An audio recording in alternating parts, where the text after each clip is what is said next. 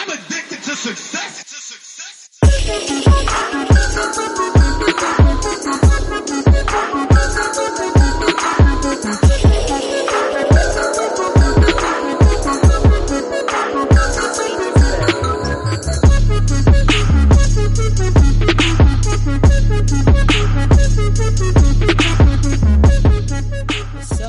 What's up? Welcome to your new favorite. I said you're new.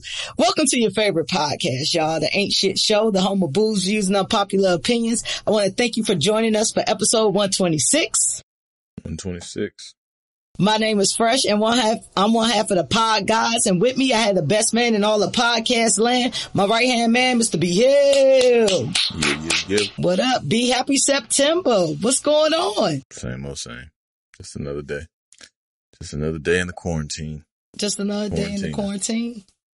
Nothing spectacular happened. How is the game? I heard you talking about you been watching the playoffs and all that. How is that going? Oh, playoffs are great. They had a little pause in the calls for the good brother in Wisconsin, but it's back.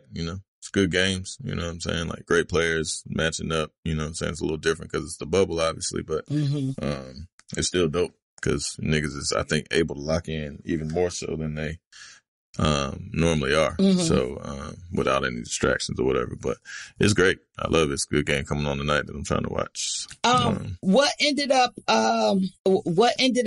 breaking negotiations? I didn't even look into it and see what ended up happening. B mentioned that they were protesting for what's my guy name? Jacob. Right? Jacob. Yeah. What ended up happening with that? Like, what were their demands? I don't really know. Those weren't publicized. Okay. But they just basically met. I guess they initially met. And it was a bunch of going back and forth apparently, and then like LeBron and first Milwaukee, which is obviously in Wisconsin. So they're the ones who just stopped playing or boycotted or whatever. So they're the ones that started it. And then Bron and them followed suit, right? Well, everybody kind of just followed suit because everybody, because the Magic didn't know anything about it until they were on the court and they're like, oh shit. So then, of course, they don't have anybody to play with. So that's two teams. And then they ended up, everybody followed suit. And then they had, meetings or whatever. And then, LeBron voiced his opinion saying that he didn't want to play. And Kawhi the same. So the two, prominent teams in the West, LeBron mainly, obviously, said they weren't playing originally. They had some player meetings and everybody else wanted to play, all the other teams or whatever. And then apparently like Bron reached out to Obama and shit like that to get some, counsel or whatever. And they ended up playing. So I'm not sure the specifics of, what happened in the meetings or whatever, but obviously they came to something so that they're back out here playing. So how long was the season for us to be at the playoffs? What you mean? How long was the season? How long was the basketball season? It wasn't a normal length of a season, right? It was just a continuation of the season. Okay. So I don't know. I don't follow NBA like that. Oh, okay. So when did the NBA, when did it stop? Did it stop right at March and then they just continued it? So the season starts, the last game was between the Thunder and the Jazz whenever, it was in March, obviously, but, so they just continued, like they had, like where the seedings were, they had like seeding games where they played all the teams that were on the bubble, like, so basically they brought, from the East, obviously they brought 8 teams and then, cause 8 teams made the playoffs. Got you. Per conference. And then they brought like 2 teams that were on the bubble that could have, based on their record, they could have, played themselves in. Cause then once they got there, same thing for the Western, conference as well. So they had more people vying for the 9th spot, the 8th spot. So, and then they played play-in games. So like basically it was kind of like tournament style basketball. Like, you played 8 games basically see where your seeding was. You know what I'm saying? Like if you were in a 4th spot, then you could win out and possibly get to a 3rd spot and shit like that. And obviously if you're in the 9th or 10th spot, they were fighting to get into the 8th spot. So, Yeah, it was good basketball, man. Okay. I didn't know. I didn't even know it was a continuation from the previous season. I was just, or the season that was currently going on. I thought it was like whole new shit. It's crazy that you don't watch basketball. Basketball is great. I told you, I think that professional basketball is not that exciting to me anymore. It hasn't really been exciting to me 50 since. Points at a time. Like Donovan Mitchell and Jamal Murray, which is how I'm gonna have to get to after this shit. But them niggas are scoring like 50 points apiece. Shit is exciting. Yeah, I mean, yeah, scoring, but you know, I told you I kind of like the how you get to the bucket. Like, I feel like it's a lot of fundamentals. It's just not that exciting to me anymore. It's you score, I score, you score, I score. And then of course you have your great players like your LeBrons and your Steph Currys and things like that. But I just don't see the entertainment factor that I used to see in it. And then I told you my attention span is not long enough for NBA basketball. It's just so many games, like so many games. If it was some light shit like NFL or at least like 50 games or something, they having like 100 games, like 80 games or some shit. I just ain't got it in me for that. And I've never really like had a team outside of like rooting for the Bullets or the Wizards. Like I've always liked players. For the most part, good. You know what I'm saying? There's enough players in the league to have player teams. You know? Yeah. I mean, like, there's so many good players, man. Shit is the most talented NBA ever. Yeah. Yeah.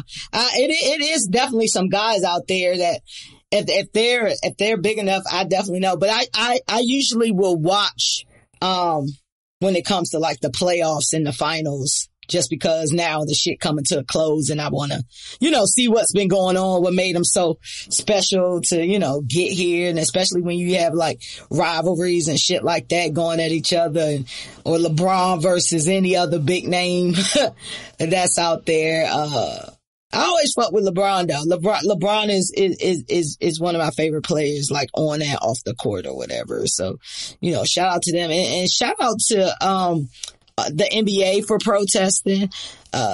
Shout out to the WNBA for protesting.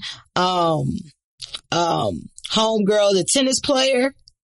I forgot her name. Naomi Osaka. Yeah. She protesting. You know, I think that it's important because if we take away entertainment, what y'all gonna do? We right. Entertainment. We are entertainment. You know what I mean? Absolutely. We got your music. We got your sports. We got your TV. We got, you know what I mean? Like, they may be able to do all right with TV, but everything else, we kind of got it on the lock. You know what I mean? So, like, what are we going to do? I thought that was great. And, you know, we've said this on the show before that the NBA has entirely way more balls than NFL players. Like, that's a fact. NBA, they say they shit. They know what they mean. They know their worth.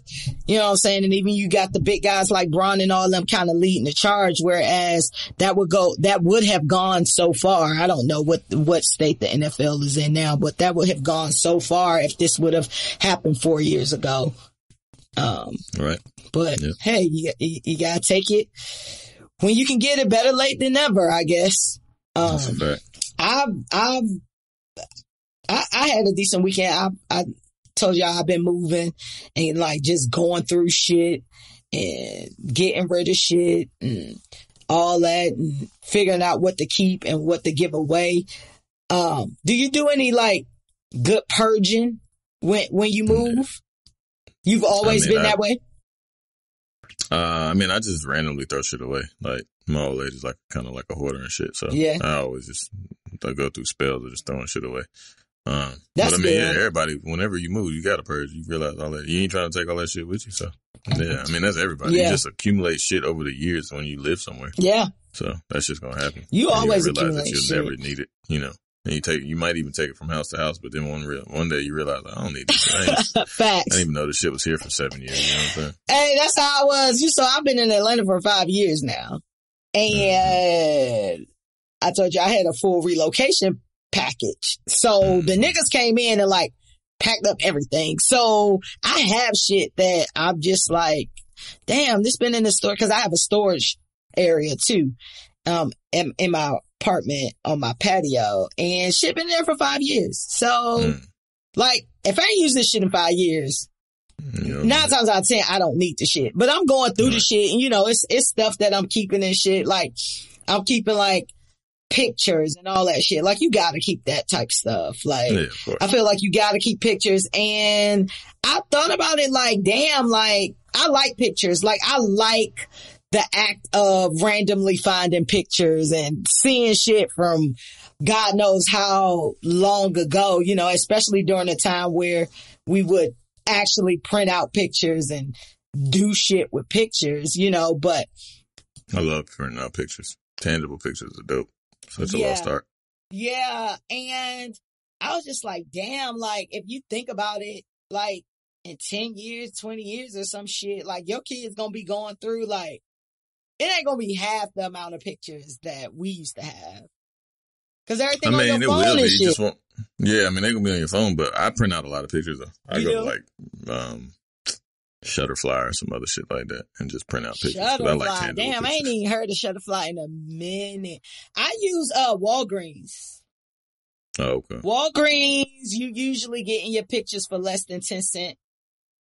Mm-hmm. And they usually have like mad fucking sales going on, like, like coupons and shit for like pictures. Right. So I'll randomly print out pictures too, but so the way that I organize my shoes is that every few months I take pictures and I put it on the boxes. So when I'm going through that process of printing those pictures out, I just go through my phone and like add other shit in there. You know what I mean? Like other shit I've taken over that time period and just kind of print them out. But I was just like, damn, like everything is going to be like in the cloud or on people's phones or digitized. Yeah, where people can't find them. Like, think about it, like, God forbid something happened. Yeah. Who got access to your cloud to get your pictures off of it? And then would you even want them to get your pictures off of it? Right. Depending on what those Start pictures printing your pictures off, man. I haven't printed off some in probably like a year or two, but I'm about to go through and print some shit off. Yeah, like just is it other things like you keep, like I saw like I have like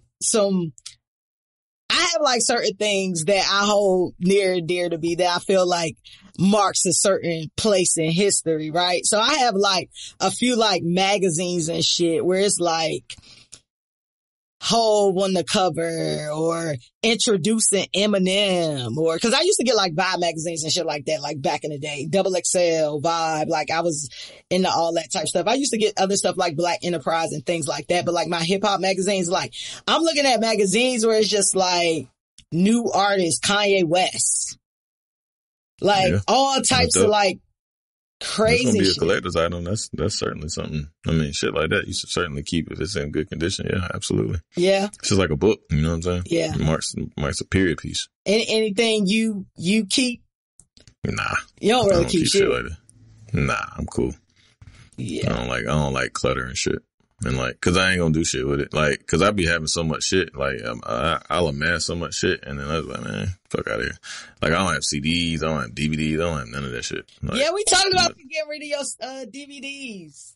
And I mean, it's not that I got rid of it, but I might just like, if I'm cleaning my car out or some shit, and like, I ain't have no like CD book and shit. You know what I'm saying? So like, I just always had mixtapes. I always just had albums and shit. And, you know, if I had it in the thing or if the shit broke, you know, now I got it in my phone, so I don't really be tripping. Yeah. I don't keep none of that shit. I have CDs. I have DVDs. My main artists, like I keep their CDs. My DVDs, I told you I'm not getting rid of that yet. Like, I don't know. I think of it like when I like go to my grandma's house and see like her vinyls and shit like that. You know what I'm saying? Yeah, like, man, it's dope. I get it. It's super dope. I got I keep it like boxed up, so it's not like in the way or like what I personally would deem as like clutter. But I have like the newspaper when Obama won the first time. You know, like historic, like shit like that, because I feel like we were talking about Instagram the other day, and I was telling someone that I just feel like Instagram is photo blogging, right? So this is where I was in my life at this point in time, where people go in and they like clean up their Instagram and delete shit and people they don't like and boyfriends and girlfriends they no longer with. And, you know, I'm not that type of person. I'm like, this was me then. You know what I mean? Like, I like seeing like that progression, or I'm the type of person, like, I like going down like that memory lane type thing, like off some random shit. Be like, damn, I remember when this shit happened. I remember when that shit happened. And like, I'm just not kind of like an erase history type person, even if that history may have been like slightly darker than you wanted it to be. Like, I hold on to certain things like that, and it just brings a good feeling back. You know what I'm saying? Like, it just brings a good feeling back. Sure. Or you see your damn progress. Like, damn, I was looking crazy. Yeah, I definitely do that. Damn, I know you watch Verzuz. Absolutely. What's your rundown? It was beautiful. It was one of the most magnificent nights of my life. It was a great night. In terms of like, it was just dope because like I watched that and then I watched the game and like, CP3 took over and shit and he was killing and talking shit and it was just fucking it. And that shit was just dope. It was just a fucking extremely dope night to be, you know, cherish. It's amazing what you cherish at this point in life. You know what I'm saying? But it was just dope. You know what I'm saying? Like Brandy is one of the greatest fucking singers of all time. Like her fucking vocal ability is fucking bar none. Like it's Whitney and it's like Whitney, Kiki, and fucking goddamn Brandy. You putting a lot of sauce on it. Hell yeah, she can sing like her. Did you hear the shit that she was fucking doing with her voice? That motherfucker is amazing, bro. Like that motherfucker is amazing. So she's fucking Cinderella. We had this discussion in the last podcast, and what's crazy for me is I was just like, I don't know, because she was giving her a lot then. But I think actually after hearing this battle, I'm willing to put my money up and we give them a song and have Monica sing it and let Brandy sing it. I got my money on Monica. I think I like power, and I think you like runs. You like people who can go. She can fucking. That's your shit. Fucking amazing, bro. Brandy is amazing. Amazing. Brandy is amazing. Like the shit that she can do with her, like the things that she can do with her voice is fucking. What did she do with her voice? Like Brandy still gave me breathy. She still gave me, have you ever? That shit was all in, like, all them fucking harmonies and the way she lay her shit and, like, all that shit that she can do, like, within her voice, like, the riffs and the runs and, like, the vocal, the control that she has over the shit that she does. Brandy hit Monica with the, oh yeah, I can hear the harmonies in the background. It was so much shade on that joint. Yeah, it was nice. It was, I told you it was going to be a lot of nice, nasty. And that's exactly what it was. A bunch of nice nasty. Like, I saw the little after when they walked off and shit. They was like, you could tell they really like, you know, that shit meant a lot to them. Like, it wasn't no fake, like, love. Like, they was hugging and laughing. I don't know, B. I saw something different. Monica was twerking and shit. Like, after that, like, I think Monica was keeping it cute. I saw what you saw. I saw that. I think Monica is a keep it cute.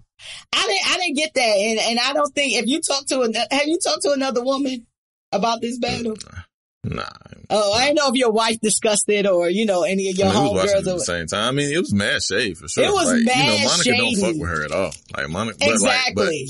But what it was is Brandy was trying to be her friend too tough. You know what I'm saying? But I think Brandy is just naturally, like, she's just a weirdo a little bit. Yeah. And, like, Monica just cool. You know what I'm saying? Like, she's just a gangster and shit. Yeah. So it was just like I can agree with that. Seeing the parallels or I guess not the non-parallels, perpendiculars. I don't know. Whatever the opposite parallels would be. The dichotomy between the two, they're very opposite in the it way was that just, they handle things. You know what I'm saying? Like, I think Brandy kind of like a flower child and shit, you know what I'm saying? And showing love. But like, I mean, Monica was being a bitch though. Like, she could, like she didn't want to sing the boy's mind and she didn't want to sing none of the shit. Like, I don't know. She was just being a bitch. Because, like, we hear, we done played nice so that we can get this bag, and that's what But we you doing. can, but you hear though, so you might as well make the best of it. Like, you sing, like you're a singer, so sing the fucking songs. Like, it's not that big of a deal. But Brandy kept throwing the lob too. Brandy was throwing mad shade too. Like, we're not gonna put this whole thing on Monica. Brandy threw the shade and then be like, ha ha ha ha, and Monica looking like, to but girl she was that singing woman though, like, but she won't, like, she was like, nigga, we sing. Like, I felt her more because, like, bitch, we sing. Like, this is what we do. Yeah, we're two of the greatest singers of all time, and we're here at this point. Like, so sing this motherfucker. Like, what's the problem with singing it? Like, I don't know. That shit was corny to me. Like, I feel like it was dry. Both of them was super fucking dry, and it was super fake. However, it was still dope as fuck. Like, I feel like if they would have had half the energy of the guys, that shit would have been super fucking lit. I mean, I think their music didn't, I don't know. I mean, for what it's worth, I think Brandy was trying outside of like the poems and shit. Like, that shit was lame, but like she was trying to inject like some comedic jest. She in was there, trying you know to what cut I'm the tension, but she couldn't read the room, or jokes wasn't landing. Like, I mean, some of them were though. Like, you know what I'm saying? Like, but at least she was trying. Monica was just being a bitch. You know what I'm saying? Like, she was just being a bitch. Like. But I mean, I appreciated like the conversation that they had, you know what I'm saying? Like, between the two, like, you could tell like certain, like, yeah, it was shade, but it was a lot of realness still. You know what I'm saying? It was a lot of both of that. I agree. Yeah. But you can tell that the tension was thick. It was super thick. You could cut it. I feel like they tried. I feel like they both probably did the best that they could. That shit was great. And it was still great. Like, it was still great. I was up dancing. I danced the whole time. I jammed the whole fucking time. Shit. And keeping it a band, like, fucking Brandy was like owning some shit. Like, we should do a tour. We should do a TV show. Like, who would not watch Brandy and Monica TV show? Like, to see them like interact on like a real life, you know what I'm saying? Like, where it could potentially be some fucking drama. You know what I'm saying? Like, that shit. It would probably have to be like a reality show type deal. Of course, no script. I don't want to see them script. I'm definitely want to see them in real life. Like, that shit would be dope. I was like, shit, Brandy under some shit. Like, Brandy know about this bag. She got that Sonya. Hell yeah. Hell yeah. And Ray J. Shit. It was a meme showing Ray J eyes shifting, looking like, I'm looking for a moment to do some promo to plug a product. Yeah. Fuck that shit. Ray J one of the greatest of all time. Oh yeah, bullshit. Hey, Ray J, we talked about Ray J being a GOAT and how Ray J don't get the credit that he deserves for a lot of shit. The things that Ray J do is bigger than fucking Ray J. Shit, I wouldn't even say that, because if it won't, they Ray J. Like, that shit is Ray. Like, if you know, that shit ain't bigger than Ray J to me, because that shit is Ray J. Like, that's what bruh do. Like, I'm well aware of how Kim Kardashian is Ray J. Significantly. Kim Kardashian is Ray J. The Breakfast Club is Ray J. Like, we talked about all of this shit. Reality TV is fucking Ray J. No, like, I wouldn't do that. Him and Flav, you know, for what it's worth, him and Flav. Dating shows, I can give that. I mean, it's reality TV, regardless. Like, Love and Hip Hop is nothing but that. Like, it's just, you know what I'm saying? It's just, but the credit to reality TV goes to Real World. I mean, yeah, but in terms of like black shit, like on some, like, it was Flav that spearheaded like that movement. It was Flav and fucking Ray J. But like I said, that goes back to just my point of Ray J is involved in a lot of things that are bigger than Ray J. Like, unless we sat here and talked about it and broke it down, most people wouldn't even know that Ray J had any type of affiliation, or wouldn't have thought that, hey, we need to give Ray J credit for this. Like, Ray J the GOAT. Ray J has his hands in a lot of things and has helped a lot of people get a lot of money. It's a fact. And Ray J, Ray J. Shout out to Sonya. Sonya's a fucking monster. Oh, y'all playing. I got them kids rocking. Yeah. Sonya probably laid the blueprint for Kris Jenner. For sure. Kardashian. Nigga, Sonya had Brandy as the fucking Cinderella, nigga. Like, that was huge. Yeah. Like a black Cinderella. Yeah. Like, nobody was Cinderella before fucking, like, no black person was Cinderella ever. I agree. It was fucking Brandy. I agree. That goddamn Brandy Norwood was special. Still is. Listen, but what we not gonna do is not give fucking Monica her props. Oh, no. For being Monica's, fucking 12 years old and killing everything since she was 12 years old. That shit she dropped with Lil Baby is fucking ridiculous. Like, that shit is fucking ridiculous. I gotta hear it again. I think it's a good vibe, though. I like the vibe.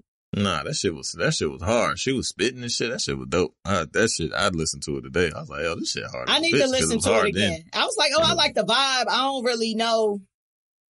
I couldn't get into the words like that at that moment. That shit was hard. I fuck with that. Monica's, nah, man, she did Angel of Mine. Like, that's why I said it was a tie. Like, in terms of music, it was a tie. There's no way that nobody can have a definitive winner in that shit. I had a definitive winner, and it went, I told you what my scoring system is. I don't go round for round. I go holistically, and I mark the songs that I don't like. And whoever had the most songs I don't like, the other person is the winner. So based on my system, and my system always seems to align with what the public feels as far as the round for round. And I was Team Monica. But based on my scoring, Brandy won that by 1. Brandy won it by 1 song. That shit was a tie. That shit was straight. Brandy won it by 1. When Monica started, I didn't like the songs that, I don't like, Monica's, you remind me of my Gucci shoes. I don't like that shit. I don't like, Sideline Hoe. Nah, that shit was trash. Like, I ain't really like none of those. But there was a couple joints that I ain't really like, some throwaways from Brandy that I won't feeling. So like, yeah, Brandy played 3 I didn't like, and I don't even really know the names of those joints. Down the middle, that shit was fucking that shit was spectacular. That shit was a tie. Like, and then it was even more so a tie because like, Brandy was singing and Monica won't singing, like being a bitch. Like, and Brandy was like still, you know what I'm saying? Singing like a motherfucker, man. That's my nigga. That shit was, you love Brandy. Shout out to Brandy. I love Monica too. Like, I love Monica, but man, them motherfuckers I love both of their asses. Like, they are really, truly, like, exceptional. Like, and the fact that, like, they still doing it and, you know, to a high level and shit. And it's just, that shit was great. I'm definitely, if that bitch is going to, I'm in there. I said Brandy, Monica, Keisha Cole. I'm paying top dollar. I'm in there. Would be, so I brought this up. I think I texted you. I brought it up to somebody else and they was like, well, now it wouldn't work because they would be fighting over who is the headliner. And my response was, well, one thing we do know is that Keisha Cole is opening. Oh yeah. And they said, hell no. Why would Keisha Cole be opening? Why the fuck would Keisha Cole not be opening? What are you talking about? She had one good album and maybe 2. She had like 2. Her first 2 albums were good. She had 2. We gonna get Keisha Cole 2. You know, like probably like 7 Lucy's that with like Missy and yeah. I think that was on shit. Let It Go. That was on Khaled. No, what's the joint? I Told You. That was on Diddy joint. I told you once. I told you twice. I love that shit. That was on Press Play. Yes. I love that. Press Play was my shit. Press Play was my shit. Jaheim, that was that shit too, though. That's my shit. Hey, fuck Jaheim though. Yeah, we cool on him. We cool on Jaheim. Jaheim on some MAGA shit. Fuck Jaheim, looking weird as fuck. Keisha Cole. Yeah, Keisha Cole. She definitely would open. Like, Keisha Cole definitely got to open. Keisha Cole ain't a legend. Keisha Cole is a great singer. I don't think Keisha Cole is cemented as a legend. I would say she's a legend. She kind of spearheaded some reality TV showing your crazy family and shit. You know what I'm saying? Like in the midst of like being, I don't know. I give her legendary status. Keisha Cole doesn't have legendary status in my book. I think she could be if she get herself together and some shit, but a legend. She always gonna be able to. She got 2 good albums and at least 10 songs. She always gonna be like, if you got 10 songs like that are dope, you a legend. Because niggas don't be having 10 songs. If that is the criteria, then I would say, okay, I agree with you. But it's a lot of motherfuckers out here with 10 whack songs too. There are motherfuckers out here. Nobody's talking about that though. Like, nobody says like, oh, they got 10 whack songs, they're a legend. Nobody. We're talking about like good shit, like that would put them in legend, like a legacy act. You know what I'm saying? Like somebody that can just like live on their catalog for the rest of their life. And Keisha Cole is definitely one of those people. Yeah, I can agree with that. I think Keisha Cole could definitely live off her catalog for the rest of her life. Now, how she would be living might be different. But I definitely think that she could live off of her catalog for the rest of her life. Shit, all you need is one hit. And we're going to talk about that later. Shit, all you need is one good hit. And you can live off that shit forever, for real. And you can definitely live a regular life off one hit. And yeah, but she ain't regular. She rich. Like, she doing all right. Well, I've heard Keisha Cole and some of her issues that she's had and dealing with her family. And B, you gotta understand, just because niggas got hits don't mean they got money. You hear niggas being broke every single day with hits out there living in they fucking cars and shit. So don't let the hits confuse you thinking people got money. I know I'm well versed in all that, but Keisha all right. Like, Keisha ain't fucked up by any stretch, so she good. Yeah. I saw some shit where the fam still being her family. Poor family, like, and Keisha Cole is a prime example of, you can even teach motherfuckers to fish and they still won't do it. Like, she put her mom and her sister on and they still like on some bullshit. You know what I'm saying? You know, that's just the game. Like, some people got, it's in you, ain't on you. You know what I'm saying? Yeah, it's a sad situation.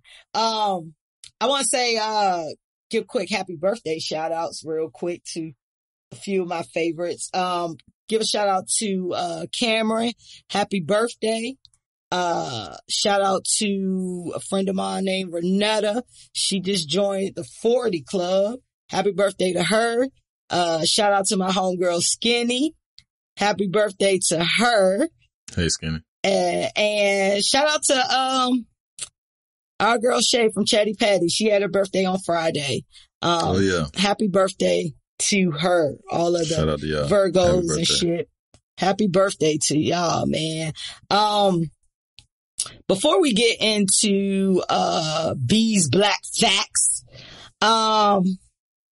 I want to ask you, did you see, I think it happened the night that we recorded in the Republican National Convention with fucking coon ass Daniel Cameron. Is that the Louisville dude? The district attorney who's has the say so whether the police are arrested for Breonna Taylor's murder.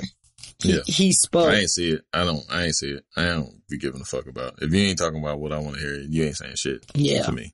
So fuck you bitch ass nigga.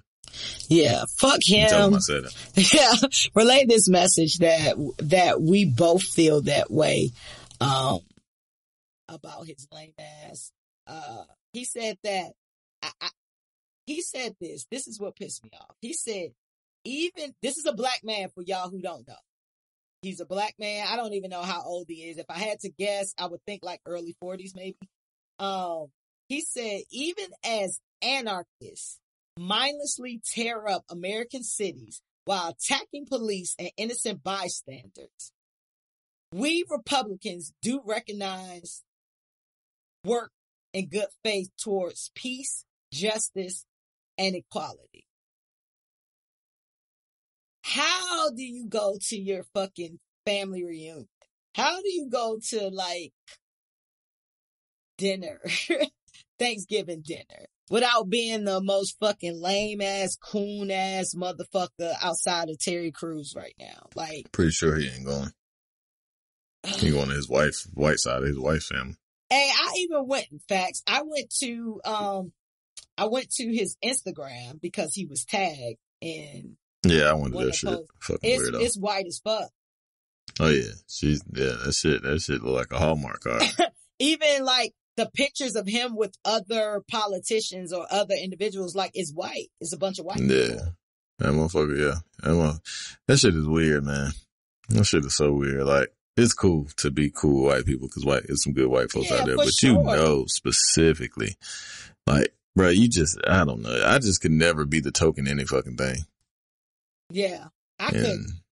Especially the token black guy amongst, like, that I'm thinking I'm white. It's crazy. That get out shit real, man. No, that get out shit. Supposed to be hiding in plain real. sight, man. That shit, a lot of this shit, like a lot of this cinema and shit, that should be having a lot of reality in it, man. There's some niggas that's fucked up out here. Like, man, shit. I wouldn't put them past them. Don't nothing surprise me now. Like, for real. Listen. Ain't no fucking way, bro. Like, it's no fucking way. Like, it's white people that don't understand how Breonna Taylor's murderers aren't. Like, it's, you know what I'm saying? Like, that shit is that shit is some other shit, bro. That is the most egregious thing, like, that I can remember.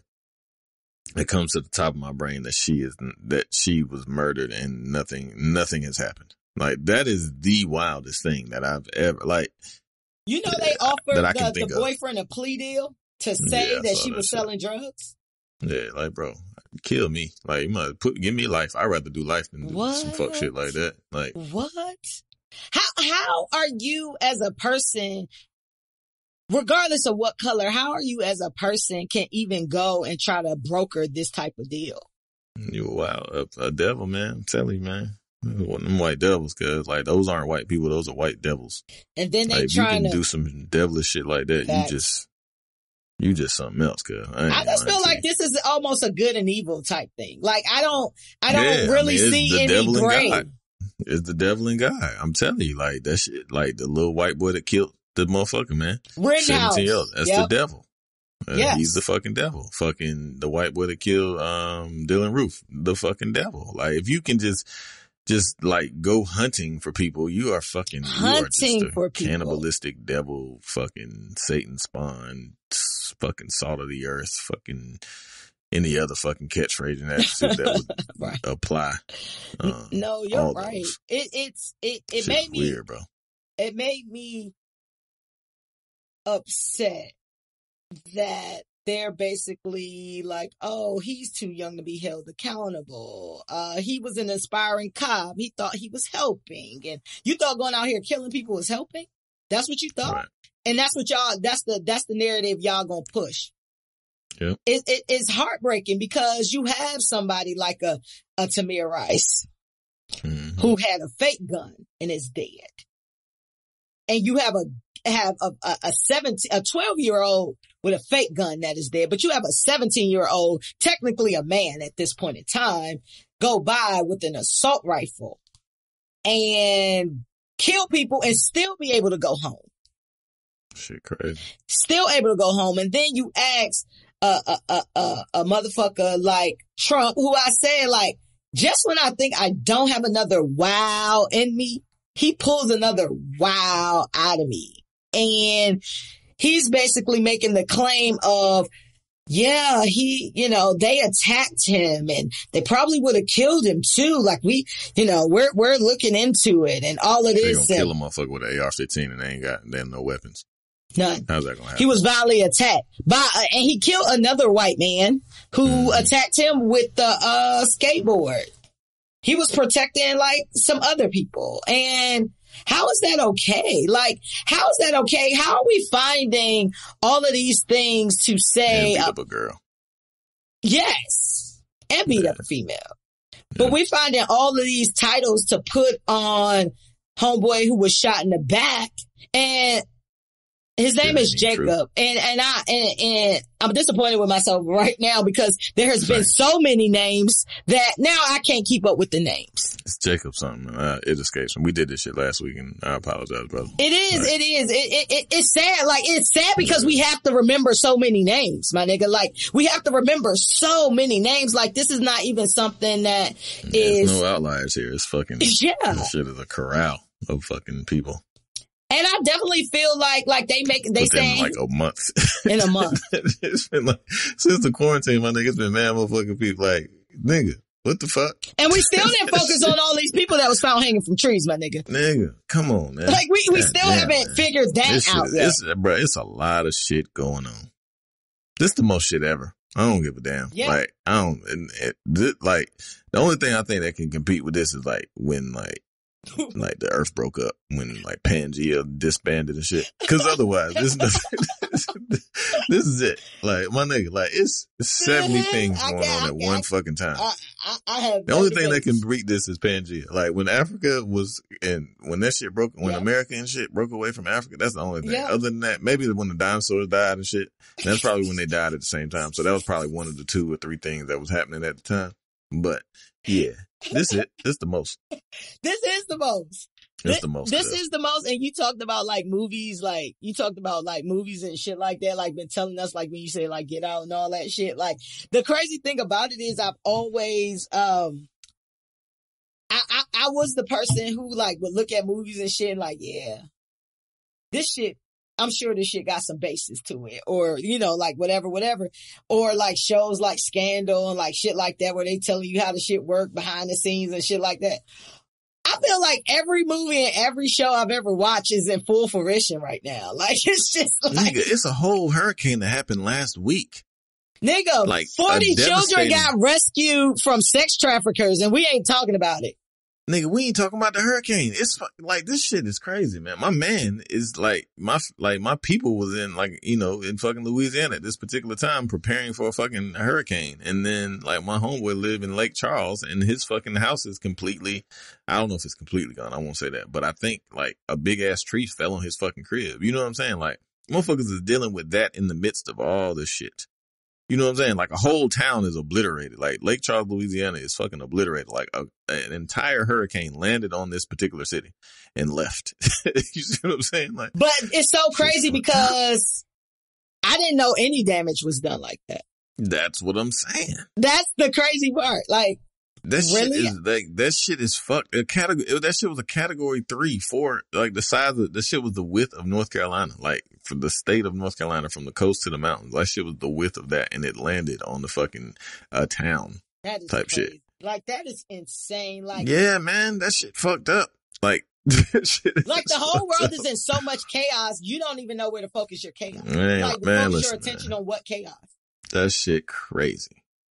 I was, nigga, kids is homeschooled. That shit is a fucking shit show. Like, it's so much fucking going on. Shout out to my niece. She started high school from home yesterday. I didn't even know she started school yesterday until I talked to her today. Like, you start in high school online, and then you also have nigga, like these videos of pre-K kindergarten. online. Your kids are in pre-K? Well, one of my kids is. Yeah. How is that? Trash. The fuck you think? You know how it is. What the fuck are you talking about? Like, how is your, I'm assuming your wife is doing it because you're probably working during that time. How is she keeping him focused?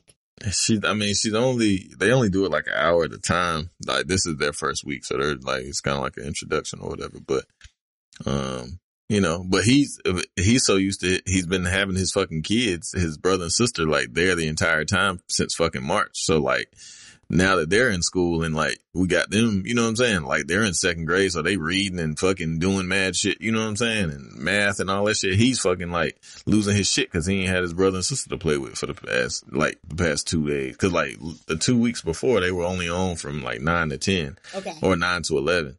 You know what I'm saying? Just like an introductory warm up type shit. But now, like, it's full tilt. They on till 3 o'clock. You know what I'm saying? So, like, he going crazy and shit because he he ain't got no attention. They ain't paying him no attention. My wife is fucking, like, being a teacher's aide and shit. Mm-hmm. You know what I'm saying? This shit is fucked up. Do you hear me? This shit is fucked up. We have all of this shit going on. Yeah, this shit is and we go up. right back to the same thing of, so we can't just force everybody to wear a mask so we can get over this shit? Man, this shit ain't going nowhere, my nigga. It ain't going nowhere until they have a vaccine that they can adequately charge for. Yeah, and I ain't taking that either, so. My kids ain't taking it, so right. this is probably, so like. I'm not anti-vaccine, but I'm not about to take this new shit. Shit, no, I'm not. That shit, hell no. Nigga, it takes the quickest vaccine in history that they produce, it took 2.5 years for them to produce. The quickest vaccine, and I think that was for like MMR, like measles, mumps, and rubella or some shit. And since then, they've obviously enhanced it and did whatever. They fucking added some more fucking bullshit in there. But like, that's the quickest vaccine in history, and that shit took 2.5 years. And they about to whip up something in 6 months. Listen, I'll tell you that. Nigga, I need to know why we need a vaccine, but everybody else didn't need vaccines. Why we gotta have a vaccine? Nigga, that shit crazy, bro. That shit crazy. I'm trying to figure it out. Shit, it's other countries that's back to where they need to be. They didn't with no vaccine. Cool. They're trying to sell us a vaccine. That's what it is. Won't catch me. Nah, I can't. I see. You ain't Trail of Tears in me. Yo, ass ain't fucking putting no syphilis on my jacket. Right. Sending me up the road. You ain't about to Tuskegee a nigga out shit, here. No. Not me. Oh, why you quicker than Jack? Bruh, it's just completely wild out here, and people out here, they getting it, they still getting it, and it's still not slowing down. We just went into phase 3 today. We can't. Our only thing ain't open is bars. like individual bars, just like standalone bars and shit. Those ain't open, but our gym's opened up today. Our governor, Roy Cooper, he did a good job. I mean, the phases of opening, because we were supposed to open phase 3 like I think at the beginning of August, but he puts that shit all the way this time. So I ain't going to no gym. I'm chilling. Yeah, I ain't doing shit. I do want to go just because I miss the gym and shit. But yeah, I've been outside and doing shit.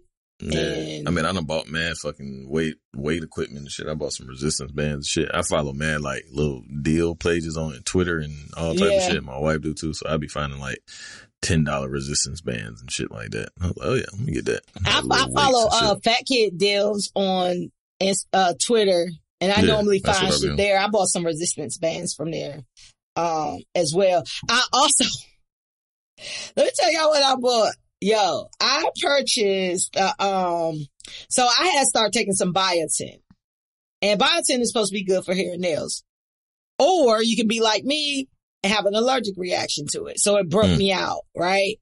And so I stopped taking it, but I'm still like breaking out and shit. So, I've been trying to like avoid unnecessary trips to like the doctor and shit, even like the dermatologist. But I saw this thing. So your phone is always lurking. First of all, I don't think you have any private business because your phone is listening. So I get something from Amazon talking about like basically like stop busting bumps and get like this fucking blackhead remover, like instant thing, like you put it on your face. And not only that, like it opens up your pores and like shit like that. So it's not just for that, but you know, it's to refine your pores and lines and all that shit. And it was a good ass deal for the shit. So I ordered the shit and I used that shit the other day. And basically that bitch sucked the fuck out my face. And then it looked like I had a whole fucking bruise on my face. So then I gotta explain to people that it's not a bruise. Like now motherfuckers thinking I'm getting my ass beat. It's like a whole fucked up situation. And I thought that it was gonna make it better. But I bruise easily, first of all. I bruise and I scar very easily. And now it just looked like, and because it was like near like my eye and shit, now I gotta tell niggas like, oh, I walked into a door. Like classic fucking battered woman. And getting his ass whooped over there. Listen. If I'm getting my ass beat, I probably deserve it because I can't see that happening. Like I just can't see me getting my ass beat. Oh, especially not, more than once. Now, if I run into somebody in the street, some fucking muscle bound motherfucker beat my ass, that's one thing. But I ain't about to be in my home getting my ass beat. That's just something I really can't see happening. So for those, who know me, I did not get my ass beat. I just want to say that. You ready to, give your black fact? You got that pulled up? Yeah. Well, we're gonna get into B's Black Facts. Skibbity bebop, since y'all like my singing or whatever. So yeah, it was just they just had the anniversary of the March on Washington. Yes, I'm glad that you was on August 28th, 1963. They just had it over the weekend. I really had every intention on going. Had it not been any COVID, I would have loved to have been there.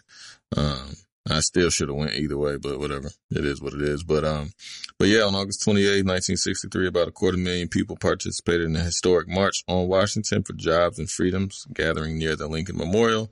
More than 3,000 members of the press covered the historic march in which Dr. Martin Luther King delivered the exalted I Have a Dream speech. And it was, it was originally conceived by renowned labor leader A. Philip Randolph and Roy Wilkins, executive secretary of the NAACP. March on Washington involved into a collaborative effort amongst major civil rights groups and icons of the day. So, you know, do your Googles on that and how important that was. But one of my favorite scenes in fucking movies, period. Forrest Gump is one of my favorite movies, period. Like every time it comes on, I'm watching it at least for like 10 to 15 minutes. But That scene when he goes to Washington and shit, and they were talking about like, tell him about the war, tell him about Vietnam, and he was like, tell him about Vietnam. He was like, yeah, tell him about Vietnam. He started telling about that shit. Niggas pull all that shit, and he was like, when he got off, he was like, yeah, it was some reverend fella that came up after me, and they shot him. Like shortly thereafter, that's one of my favorite parts of shit. But yeah, watched that during a good minute. I love Forrest Gump. It's one of the greatest movies of all time. Forrest Gump is a great movie. Shout out to Lieutenant Dan. Lieutenant Dan.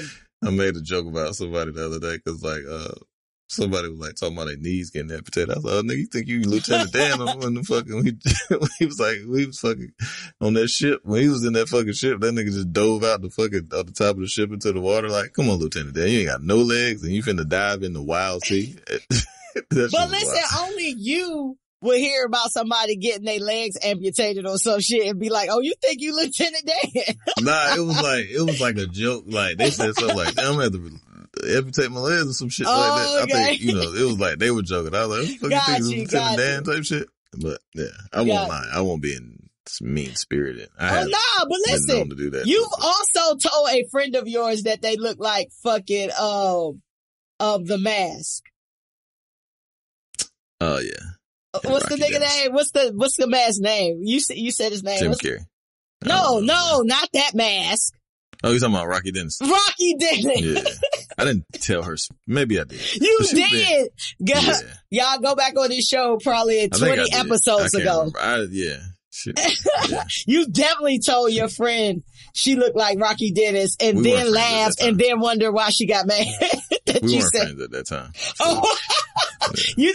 You didn't divulge that piece of information. I think I did.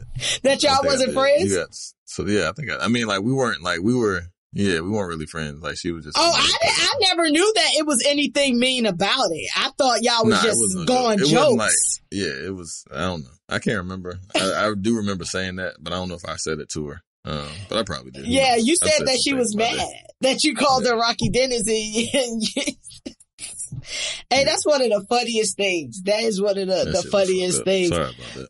But the crazy thing is, like, so many, again, we talked about so many things going on that I was just like, damn, like, what happened at the march this weekend? Like, I didn't hear anything from it. They saying tens of thousands, so it wasn't like millions out there or a million. I thought they would have got a cool million, but it's a lot going on. So yeah, it's a lot going on. And it was hosted by Al Sharpton, so that's another take it with a grain of salt type thing. I would have been there for sure if I could have. I said I was gonna go. I never heard anything else about the shit. Like, we talked about the shit and we talked about, possibly going and all of that. And then I feel like for the past 3 months, I never heard anything else about it. And then I'm looking at TV. It's like, thousands are lined up for the march. And then I'm talking to my family like, yeah, such and such happening because this march going on. I was like, yo, I missed the whole fucking march. 2020 has been so complicated that I missed the whole march. Yeah. Yeah, that's true. I seen several people I know that went up there though. That's dope. I saw some people on my timeline that I know, but not anybody I have a close personal relationship with. I've done that shit. Like I've participated in a march on Washington, so I always felt dope about that. I always felt you went to the Million Man March, didn't you? Well, it was the Justice or Else March, but it was Million Man March. I wanted to go, but no. Speaking of, that's a great movie. If you've never seen Get on the Bus, it's a really good movie. It's on Netflix. Go look at it. It's awesome.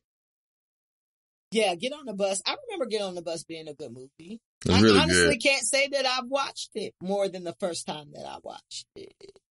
It's really good. You should go check it out. You know what? What I realized about myself is, like, I'm not a big, like, there are certain, like, classic movies that I watched multiple times, but I'm normally not a person that goes back and watch things that I've already watched. I watch movies. I won't watch TV shows. Like, I won't watch like say Sons of Anarchy or some shit, like series and shit. But like, if it's like Fresh Prince Martin, shit like that, I grew up with. That type of stuff. Yeah, but like, I don't really watch series over. Like, I'm not watching The Wire over again. I might, but I already seen it. I watched it and it was super slow. Yeah. It was super slow compared to, and again, it's all about, changing in your patience and like all of that. And I was like, damn, I don't remember it being so slow. But today, outside of The Chi, you could basically have like a whole season in one episode, and they got cliffhangers and all that shit. And then it's on to the next episode, where when I watched The Wire over again, I was like, dang, like we in 3 episodes. We haven't even got to the point where, they placed the wire, like, or the government or whatever the case may be. I was like, damn, like, and that's a lot of shows that I watched. Like I watched The Wire, like The L Word. It's some other shows that I really liked in the 2000s or the 90s or whatever. And I'm just like, like the speed is very different in entertainment now. Like everyone is competing for your time, and everyone is competing for your stream or for you to watch TV. Like now you don't even have to have TV to watch TV. You know what I'm saying? Yeah. Like, so there's all these streaming services, and then you have your traditional networks, and then you have all your cable channels. And then not only on top of that, you have YouTube. And then on top of that, you have your other free apps that have like movies and shit like that. So everybody is basically pleading for your time. And so you're trying to figure that out. So everyone is like, oh, I need to be the next hottest, biggest thing. So I got to put more. I got to cram more. And so I think we've gotten to a point in our attention spans where it's just like, oh, this is taking too long to get to the point, which was an issue with The Chi. Like, why did we take so long to get here? Like, we should have wrapped this up. 3 episodes. We could have had this whole season in 3 episodes and then moved on to like some new shit. But did you start watching P-Valley yet? Nah. Oh, okay. No, for some reason I ain't really pressed. I don't know. I was gonna watch it, but I ain't really pressed. I'm gonna start watching Lovecraft Country though. I heard it's really good. That's something I said I was going to watch next. But the fact that you like women, and the fact that you like strippers, and the fact that you like gangster shit, I think you would like P-Valley. Okay, so I heard that it's like not really that good. Like, it's just doesn't have any point. Yeah. My wife said, she was like, she was like, I don't even know what it's about. Like, she was like, outside of the fact that they're trying to strip club and shit in the strip club, she was like, it's nothing really. And then my cousin in Louisiana, who's, he was like, bro, that shit trash. But again, everybody has their own. Yeah, everybody does. I feel like you should watch an episode. He was like, the Chi wasn't good. Like, he was like, this whole season was trash. And I was like, well, that's true. So did he like it before though? Yeah, he liked it before. He was like, yeah, second season was great. He was like, this season was trash. Oh yeah, this season was trash. I mean, that's just kind of, I think that's the unanimous decision. I haven't heard, anybody debate that, like, where we might debate P-Valley or something like that. I think that it's a good show. I think that is different. Yeah, I think that it talks about basically like these strippers trying to come up, and these bitches can fucking dance, like they can strip and shit. Like, even if you just going for that entertainment value, like, it's great. Shout out to, I don't even know, her real name. I know her name is Brandy, but, on the show, her name is Mercedes. Like, she go up on that fucking pole and shit. Like, she used to be like a choreographer and shit like that. She dope as fuck. Like, she looked like the strippers in Atlanta. Like, the performance factor of going up this pole, holding on to a whole pole with just your thighs. Nigga, my head would have been cracked the fuck open. Okay? Like, you hold it. That's talent, but I think you should check it out. You may or may not like it. I don't know. I like it. It's the season finale, of it. And, it's like one of the main characters is like this, I don't know if you would call him gay or trans, but the owner of the strip club is like this dude that somebody said looked like Morris Chestnut. And that is hilarious because now he does look like Morris Chestnut. But like he's dating like this rapper and like all these things. So I think it's a good show, and it's only 8 episodes. What do you have to lose? But I'm definitely checking out Lovecraft Country. But while we're talking about, shows and things like that, before we get into little shit, I want to say rest in peace to Chadwick Bozeman. Yeah, that fucked me up. That was crazy. And John Thompson. Yeah, I was going to him next, but yes, rest in peace to John Thompson of Georgetown. He died. Nigga, I thought Georgetown was a fucking HBCU for mad long. Really? No. Like, before I knew, like, Georgetown was, like, Georgetown. Like, when I was a kid and shit, like, I thought Georgetown was a because they had all college. The best fucking black players in college sports at that time. Yeah, and the black coach. Yeah. When I went to go see, college games, we would go see Georgetown. Y'all know I play like sports and shit like that, play basketball, all that. So we would get tickets and things like that to go see Georgetown, you know, see, AI, see like all of these motherfuckers play for John Thompson. And I didn't really know at that time that, you know, there are a lot of black coaches in, you know, kind of like Division I sports and shit like that. So I didn't know that. He was the first one to win a national championship in basketball. It's wow. He was, I think he was in his 70s. He was about to turn 79. Yeah. Chadwick was only 43.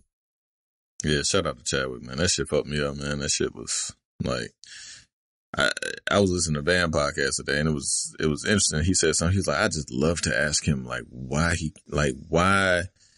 did he think that he owed us, or did, like, you know what I mean, to perform at such a high level and to such a degree, you know what I mean, with that, you know, like, what did he owe us? And he was like, I'd love to ask him that. Like, why do you think, like, if he can go back and sit and be like, yo, what made you kept doing that, considering that you knew what was going on? And then the dude from The Wire and the Five Brothers, forgot his name, man, but he's an actor and shit. The dude from The Wire, he was like one of the detectives and shit. Not what's his name? I can't remember. But anyway, he was basically saying, like, they did Five Brothers together. He was like, yeah, he was like, what was your impression of him? He was like, I thought it was weird. He was like, I thought he was like, you know, kind of, you know, over himself because with the Black Panther celebrity and shit like that. Because he was like, he had him like a personal masseuse, and then he had like another person that was like massaging his feet, and then somebody else, like his old lady, was there. Like, but he was like, in hindsight, looking at what the fuck it was, this man was sick as a bitch and needed, you know, every ounce of fucking love that he was receiving at that time to perform that role. And he was like, so that shit, and he's, you know, 60-something-year-old man. He was like, that shit just taught me so much about life. And he's like, I've been here for a while, and I should have known that. You know what I'm saying? Yes. And that's where that whole, you know, everything came back out like, damn, we was clowning this nigga about being overdoing that Black Panther shit. Yeah, man. And homeboy was sick for real. Listen, I think that we need to appreciate time. If you have it, you need to appreciate it. I feel like you shouldn't waste time. And I could see like a dude like him knowing that he's sick, and he's like, you know what? I'm making my fucking mark. Like, before I go, I'm making my fucking mark. And I can see how that will push you to make your mark and push through it. Like, what do I really have to lose? You know what I'm saying? Like, I'm literally dying here. And my time is different when you know your stop clock. You know what I mean? When it's, you know what I mean? Like, that's a different feeling. And, you know, I was talking to some friends, today, actually, you know, shout out to Jada, cause she kind of started like this thread, but, you know, talking about like how we are a part of this club, who have lost parents or whatever. And like how that is like a different type of club to be in, and only, you know, people who are in the club understands what it means to like be in the club and to have lost parents. Cause that is, you know, that's who you first meet. That's who raised you. That's the people you've been around the longest and love you and things like that. So like life without them is never really the same. But you know, it's time. Like if any of our parents probably knew like when that time was going to be up, it probably would have been different if we knew when the time was going to be up. And some people do get that, you know what I'm saying? One of my homegirls whose mother has passed, and, you know, I gave her a rest in peace to Mom Edith. Like, you know, it's kind of, which is better, like knowing when it's going to be up, or it happens suddenly. In my instance, it happens suddenly. So I deal with things that go with that. You know what I'm saying? Yeah, my homegirl deal with a different set of issues. Yeah. It's like 6 in one hand, half a dozen in the other. Yeah. You know what I'm saying? Like, it's like picking your favorite child. It's not really a way to, you know what I'm saying? Like, it's nothing that can soothe you either way. It's like, cause now you have this end date, and then so you're trying to cram it all in, and then you might not even be taking it for what it's worth. You know what I mean? And then versus like, you know what I'm saying? Like, so like, I don't know, man, that shit fucked up. Life is hard. Life is hard. Then I found out the dude that Cujo wasn't even Cujo. Like, it was a fucking person. Yeah, man. I thought it was a dog. It was a fucking guy in a fucking suit. Life's a lie and it's fucking hard. Yeah, nigga. I'll show you the picture. Was a man in a suit? Yeah, I'm gonna send you the picture. Hold on. It was a man in the fucking suit. Like, look up Cujo man in the suit. Like, look up Cujo man in the suit. Bruh, that shit. Is wild. Life is a lie, man. Life is a fucking lie, man. Life is a fucking lie. I'm gonna send it to you because it was great. Listen, you only get one life, man. And it's hard. Live yours. And it's a lie. Make your life not a lie. But everything else can be false. Like, when I send you this, you gonna be like, look at this shit here. Talking about, look at Cujo, man. I used to be fucking terrified of fucking, like, I was terrified of fucking Cujo, but I loved that movie. Like, I remember me and my mama watching that movie together, and she was like, I remember she was like, I should not be letting you watch this. But she did, and it fucked me up. And now, when you see that, look at that shit. No way! Life is a lie. No way! Life is a fucking lie, man. That motherfucker was fucking that Pinto up. You hear me? And that nigga looked like his name Scott some shit. Yeah, man. That nigga was a whole fucking white man underneath that shit. That shit fucked me. I said, would you look at this shit? Like, that motherfucker was terrorizing them people, like, in that fucking Pinto. They couldn't even get from the Pinto to the fucking house. Like, you know what I'm saying? Cujo and Jaws get most vicious. Fucking, what was movie the other animals. one? What was the other one? Who? With the black dog. A black dog? If it was a black dog, I know he was a terror. How he make it through the movie without getting shot 7 times in the back? Hold on, what's that nigga name? the black dog? Hold on, I'm gonna tell you. This nigga he was whack though, cause he was flying and shit. I think he was You thinking about Sharknado? Nah, man. Was that Man's Best Friend? Yeah, Man's Best Friend. You never seen Man's Best Friend? I want to say that I have, because you know I'm a horror movie person. Yeah. I'm about to look it up. Man's Best Friend movie. Man's Best Friend, yep. You seen that shit? Because he was like a Rottweiler and shit, and he was like bionic, and he was a beast. Yes, like, he was like, yeah, I do remember. Yeah, Man's Best Friend was wild. 1993. Jesus. Word, nigga. Yes, word. I do. It was whack because he started flying and shit. Like, oh man, what the fuck? Like, the dog had to start flying, like, because he was like a robot or some shit. But like before that nigga was just a beast. Like, he was fucking goddamn super dog. And then they took it to the next level, the nigga flying. But before that, all that corny shit, that shit was a good movie. Yeah, I do remember that. What about like Godzilla? Dogzilla, I ain't never seen that. You never seen any of the Godzillas? Oh, I thought you said Dogzilla. I can see that being a movie as well. Yeah, I'm surprised it ain't. Godzilla was kind of trash. I never really got into that wasn't the greatest. I was just trying to think of like famous animals that are known for being like horror movie animals and shit. Like, nah, like Tyrannosaurus Rex out of fucking Jurassic Park. That motherfucker was vicious. Tyrannosaurus Rex. Okay. T-Rex was fire though. Like, that nigga was fucking eating fucking explorers and shit. That nigga was hard. Have you ever seen the movie Human Centipede? Hell no. Yo, it's some crazy shit. It sounds like a damn breakdancing movie. Oh no, it's everything but a breakdancing movie. It's basically about like this scientist type nigga who basically was making human centipedes, and they have a part 2. I couldn't even watch part 2 because part 1 had me so fucked up. But this guy, I think it was in another country. I can't remember what country, but he was basically making human centipedes. So you got 3 motherfuckers. Somebody get to be the head, somebody get to be the tail, and the middle motherfucker's mouth is surgically placed on the other one's ass in front of him. Yeah, and the nigga in the back got his mouth on the other one's ass. And so when they feed the first one, and it's supposed to go through all 3 of the other niggas. Yeah, nah, that's stupid. It was crazy. No, it was like some shit like, you know how some movies like just kind of fuck you up in the head. Like, what the fuck? Like, that was one of those movies. You know what did that for me? It was two movies. It was Thinner, by Stephen King. Yeah. Thinner. That shit scared the shit out of me. And then as an adult, like type shit. And then Skeleton Key. Skeleton Key fucked me. You ever seen Skeleton Key? Skeleton Key. Yeah, I seen Skeleton Key. Skeleton Key fucked me up. Like, that was on some what shit. What was Skeleton Key about? It was in Louisiana. It was also kind of like some Get Out shit. Like, they would take motherfuckers' bodies and shit. Like, but it was black people taking white folks' bodies and shit. Like, that was an ill movie. I haven't seen Skeleton Key because I can see the cover. I can see the cover in my mind. Skeleton Key was ill. That was a dope movie. I'm gonna tell you the movie that had me fucked up. Like, I'm good. Like, I like horror movies. I can do killers. I can do, all types of shit like that. But then when you get into like ghosts and spirits, like shit that I can't fight or have no way of getting away from, like, be having me fucked up. And like, The Ring had me fucked up. I've never seen that.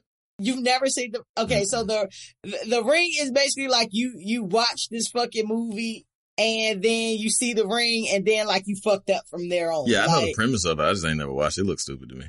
No, The Ring was good for its time. I don't know how The Ring has aged because I haven't watched The Ring again, but I remember going to the movies and, watching The Ring.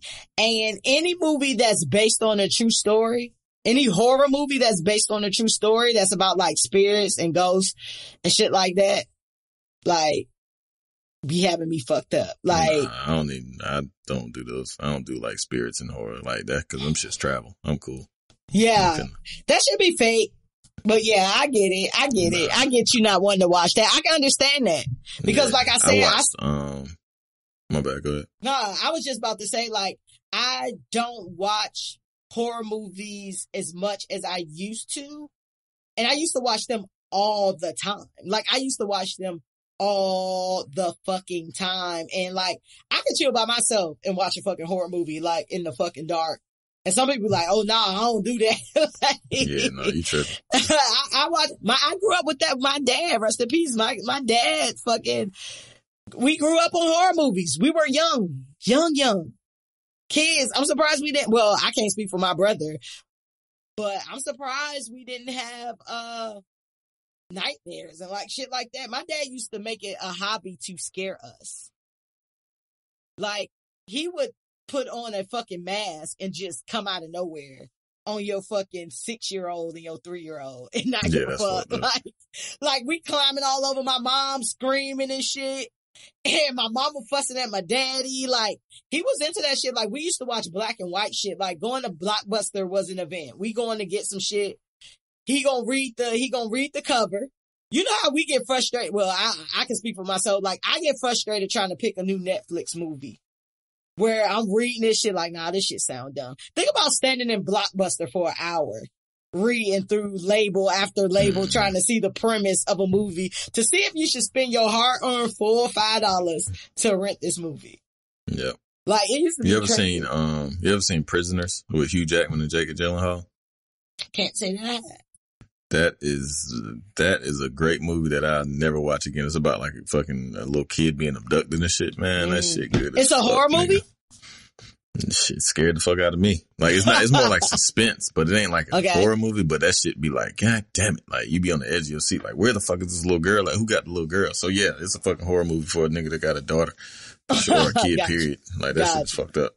But it was a really good movie and I'll never watch it again. I told myself. Shit was good as fuck. I'll watch it. If it fucked you up like that, I'll watch it. Yeah, that shit good. Like, cause it's funny cause there was this white dude that I used to work with and shit. And I was like, yo, and I had just watched, I was like, you ever seen a movie called Prisons? He was like, fuck yeah, I have. He was like, that shit was fucking terrible. He's like, it was a good ass fucking movie, but goddamn, man, I just had a kid. Well, I'm gonna watch that shit. I'm gonna watch that shit. I'm always looking for a horror movie. But horror movies today are so fucking trash. Yeah, it's more suspense than horror, so. Gotcha. But it's still gonna get you racing. Got you. All right. Well, you ready to get into some litter shit? Yeah, let's get it. All right. Litter shit is our pop culture segment where we talk about all the fuck shit on your timelines. Did you indulge in anything today, B? Smoke weed. I'm good. Smoked a little bud. I actually drank earlier and then sobered up, and now I'm back again. I was celebrating a birthday today, so did that earlier today and sobered up, and now I'm drinking vodka tonic, peach vodka tonic. Let me know if y'all tried out that any type of flavored vodka and tonic, because it tastes like soda to me. But yeah, so let's get into it. I don't have any Meg updates for y'all. I think we kind of cracked the case now. So I don't have any Meg updates for y'all. However, we have spoke about Tahiry Jose, on here a few episodes back. She's currently on, marriage boot camp on VH1, with Vado, and she got into a domestic violence situation. And I've been watching that play out because I watched marriage boot camp.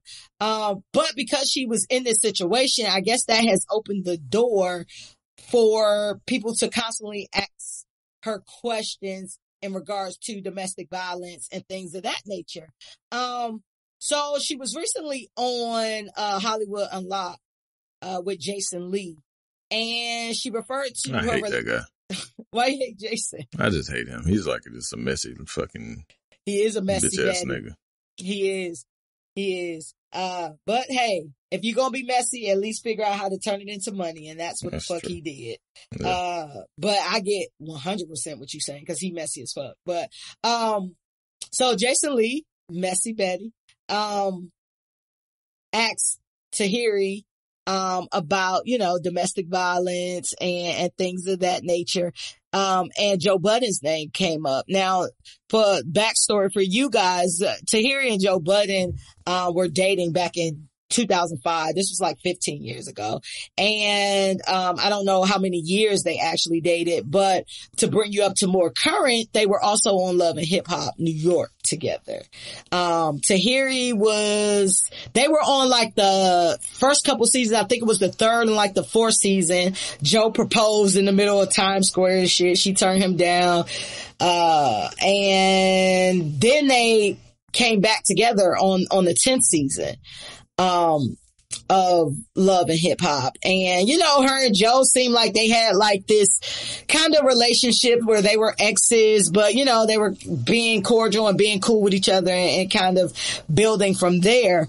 But, he asked her about that relationship, and she stated that she had been beaten by Joe, and they had a very violent relationship.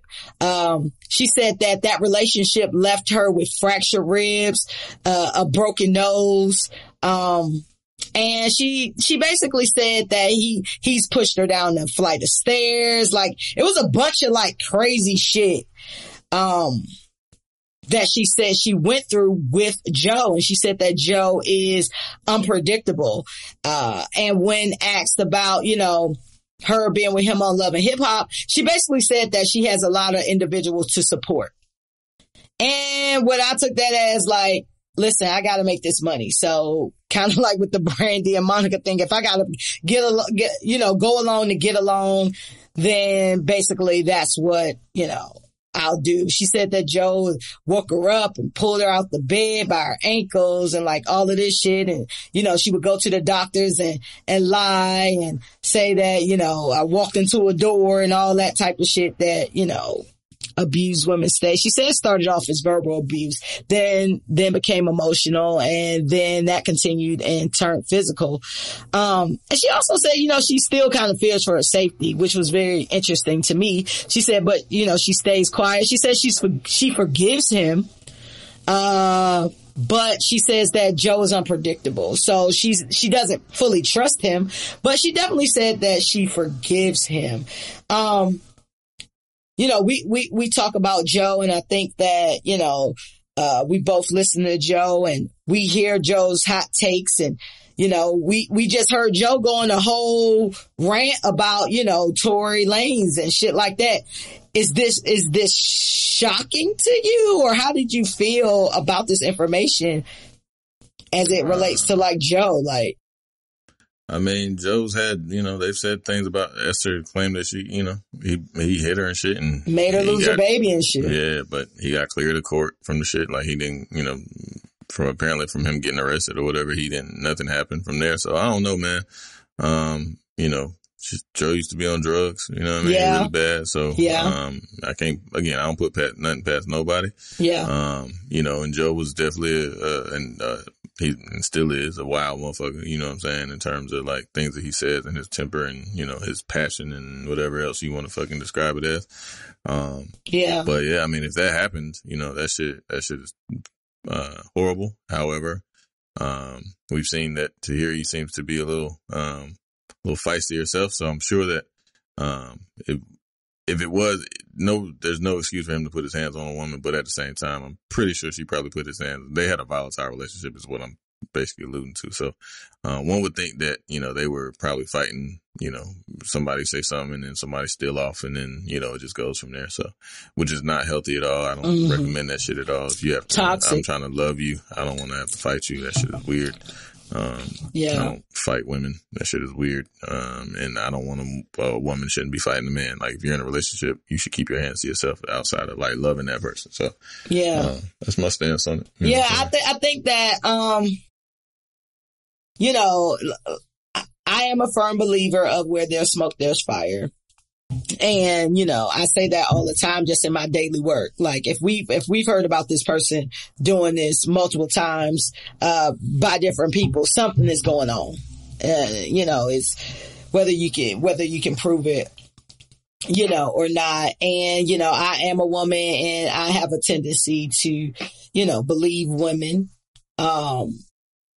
when they say certain things and certain women, I'm not going to even lie. Like even when we talked about, fucking, Selena Powell and those type women, I can honestly say like, I'm not, infallible where I'm just like believing everybody because unfortunately, people do make up stories, but when you have situations like this where you're hearing multiple stories from multiple women, I'm just like, wow, because Joe is so passionate when it comes to this topic, right? Like over the years of his podcast and, you've been following Joe way longer than I have. He always seems to have a very, adamant stance on shit like this. Like this shit is crazy. Like fuck that nigga. Like, whatever. He just went off on Tory Lanez about what he did to Meg and, all of these things. And it's just one of those things to me where it's just like, damn, you can't trust shit that come out of nobody's mouth, bro. Like you can't trust shit that come out of nobody's mouth. Like you hear people being passionate about a subject and they beating bitches. Joe was in fact on drugs. Joe has a very lengthy history with drugs. So I'm sure, that plays a part. But, one of the things that Tahiry said as well is that like, it's just hard when you hear a person out here lying. You know what I'm saying? Like she hear this nigga and like, I can't imagine having an ex that I can't get away from. You know what I'm saying? Like, I'm going to hear their name. I'm going to see their show. I'm going to do, whatever. Joe is making moves out here. Maybe he's still making moves. I'm unsure. I heard of, we talked about his Spotify deal and things like that. And him being, very, I have this thing about Joe B, and I think like you may be able to give me some clarity on Joe. And I'm digressing a little bit from the subject at hand, but that doesn't make it invalid with Tahiry. But I heard what Joe said about Spotify, right? And what I take from that is the same thing that we do every day, right? I think that Joe is one of these guys who has never probably really had like a real 9-to-5 for a long time and understand how it works, right? Your job, you probably make your job and save your job so much fucking money. Right. And your reward for that may be some type of bonus if you're in a bonus type reward system at your job, or, you know, a compensation system, at your job. However, you signed up for this job. These are the terms and conditions of your employment. Like, just because we make a lot of money doesn't mean we're sharing that shit with you. And what I take from Joe is, like, he go into these contracts and he thinks like, oh, if I do a good job, they're going to share the wealth with me. And that's not how it works. Right. Like, that's not how it works. So I don't get, so Joe Budden is upset with Spotify, right? And I can understand theoretically why he's upset. He's made them a lot of money. You know, they making XYZ money. But at the end of the day, this is the contract that you signed. Like, yeah. he always has issues with his employers, complex, like all of these employers. And then he goes on his rants about his employers. And he's under the misconception that if I do a good job, they're going to reward me. No, nigga, the reward for good work is more work or you negotiating a better contract. Right. So I understand where, based on the events that he told us about. So he's ending his, for people who listen to this podcast, like Joe Budden has been very instrumental in podcasting. I would say that. Like, Joe has been very instrumental in podcasting, and Joe is upset because he's made all of this money for Spotify, and Spotify is basically not sharing the wealth. He went on to say, like, he's made them, or their show has made them almost 9 figures. And he feels like he should get some of that. But I feel like at this point in time, like, nigga, you got a big enough following. You know enough about the business. Just get your own fucking app and monetize that shit yourself. Mm-hmm. You know what I'm saying? Like, you getting upset about some shit, they don't give a fuck. Like, they're not about to share the wealth. That's why they enter you into a contract to make sure that they're only obligated to give you what's in this contract. Right. What was your thoughts on that? I want to hear, like, did you feel like Joe was in the right, or how do you feel about the contract? You know, everything's negotiable. So, I mean, yeah. You know, you get to certain, like, from what he said, that they didn't honor certain things. Like, there were bonuses that came extremely late and shit like that. So if shit is not going as it should contractually, then obviously you have leverage to force people's hand one way or the other. So, yeah. You know, if things weren't going as they should have, then I would certainly, you know, that's going to sully a taste in somebody's mouth. So, I mean, yeah, I think it served two purposes. Like, I think it did a lot for Spotify, and I think it also did a lot for Joe Budden. You know what I mean? Like, having that reach, you know, and Spotify. Yeah. But honestly, I don't know what all the Spotify did, you know, because I was listening to Joe before. But I mean, and his YouTube following, you know, like, grew immensely and shit. So, I mean, he's just, you know, he's polarizing. Like, he's really good at what he does, you know what I'm saying? And then the cast and the crew and all that. So, I mean, and then, you know, he's going to blow up sooner or later. Yeah, I mean, he gonna do some shit. Like, that's it. Joe gonna Joe. Like, if nothing else, Joe gonna Joe. Like, and I mean, if nothing else, you can appreciate that about him. Like, he's gonna be himself. Like, and that shit is going to, something's gonna happen. Some funky shit's gonna happen one way or the other. And, you just gotta be along for the ride to watch it. But, you know, I don't know, man. As a podcaster myself, you know what I'm saying?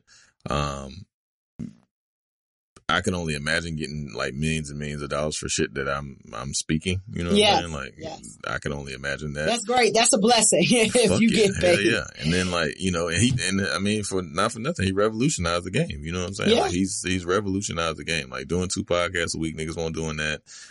You know, and having the contact and having the stream. And the black market, I don't think people were doing that, but there are podcasts that happen every day. Sure. Like, some people. This niggas do daily shit. Yeah, some niggas do daily podcasts. Yeah. But in terms of, like, I hip-hop guess in the culture, hip-hop, black podcasts and shit like that.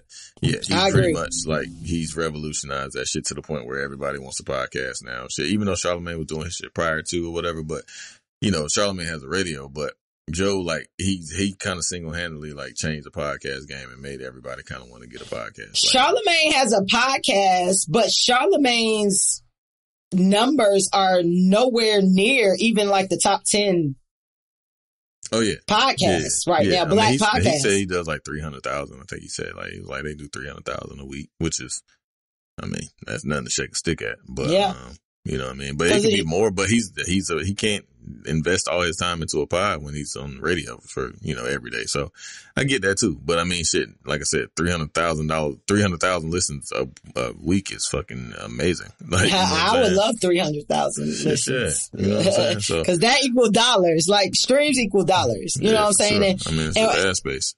And the podcast game is so skewed. I felt Joe on a lot of things that he was saying, like about, you know, how things are skewed and things like that. Like podcasts have been out for a very long time, but podcasts have just really taken off in the last 3-4 years. You know what I'm saying? So you have homegrown podcasts and shit like that. Like, you know, we have like our podcast and we've grown and we've grown our listenership grassroots, you know what I'm saying? But you have podcasts that come out with millions of dollars backing it already. Yeah, you have corporations putting out podcasts. You have, you know, Viacom. You have all of those people putting out podcasts. And when you have people with a following that comes and they already have a million people with them, they have 10 million followers or 20 million followers or whatever the case, that, you know, what they have, like, it skews the game. So even when Joe Budden was talking about it, Joe Budden was a small fish to fucking what's my bitch name, the white bitch that get way too much credit for being funny, Amy Schumer. You know, he talked about how Amy Schumer podcast was going to be on Spotify and was on Spotify, and he said that it bombed. I've never listened to an Amy Schumer podcast. Amy Schumer name always comes up. Came up with Monique. You know, it's always Amy Schumer against some black person. I don't find Amy Schumer funny. But again, that's just may not be my bag. You know what I'm saying? I can't relate to her life for her to make me laugh. So, you know, it's hard out here. It's hard, and I understand what Joe feels like when he wants these things. But if you just have worked a regular job, you need to know that you are a cog in this machine. And just because we make extra money off the work that you do, don't mean we're going to give you extra money. Unless it was specifically baked into the contract. And when the things that Joe Budden was talking about, he was like, they offered them this, or they asked for time off. He didn't say that it was built into the contract. He said, oh, we did 900 above. We looking for some bonuses. No bonuses came. If bonuses were baked into that contract, but Joe Budden would have his lawyer talking to Spotify. He wouldn't just be ranting if that shit was baked into a legal contract. So I think, like, after Complex, Joe Budden needs to understand that this is how the system works with everything. Or you have to have your own shit. Right. If somebody is investing in you, just like with the music business, if you getting $1 million, they probably making $20 million. Yeah, if not $100 million. So your choice is you can have this machine behind you and take the amount of money or the earnings that they feel like you should have or that you're able to negotiate, or you have to get your own shit.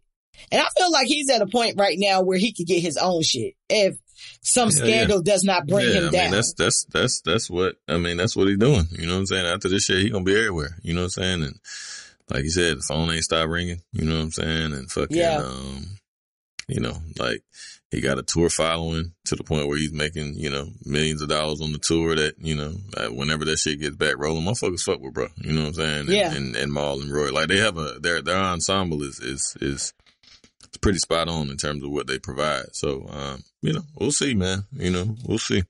Tahiry talked about you know, I guess being around Joe and shooting with Joe, like, for the money. Could you see could you see yourself sucking it up with somebody that caused harm to you for the bread? Like, I don't know. It depends on what the harm was. Yeah, it is. And it depends on how hurting I am. You know what I'm saying? Like, yeah. It depends on what I got going on. So, you know. Nothing is worth your mental health. That's true. I agree. But you never know where you're at in life. Like, that's true. To a degree of finance is a part of mental health. Like, if you ain't got no fucking money, you fucked up and shit ain't. Factory dactory. Yeah, and you got shit going on, you're going to have to make a conscious decision to, you know, you have to put your morals to in the back seat and, you know, pray about it later or something. You know what I mean? Hey, cause I always say, as long as you got a vagina, you got a job. Pussy. You know what I mean? Like, you're right. Like, it depends on what situation that you're in. And I think, like, you know, somebody like Tahiry might be used to living a certain type of lifestyle, regardless of what that lifestyle is, that, you know, she got to take her bags where they come, you know. Again, I've never been in that type of situation. I don't know if I could be in that type of situation, but, you know, she's constantly in it. And I can see when she's talking about certain things, like she's genuinely hurt. And it's kind of like, why keep putting yourself through like these toxic situations for money?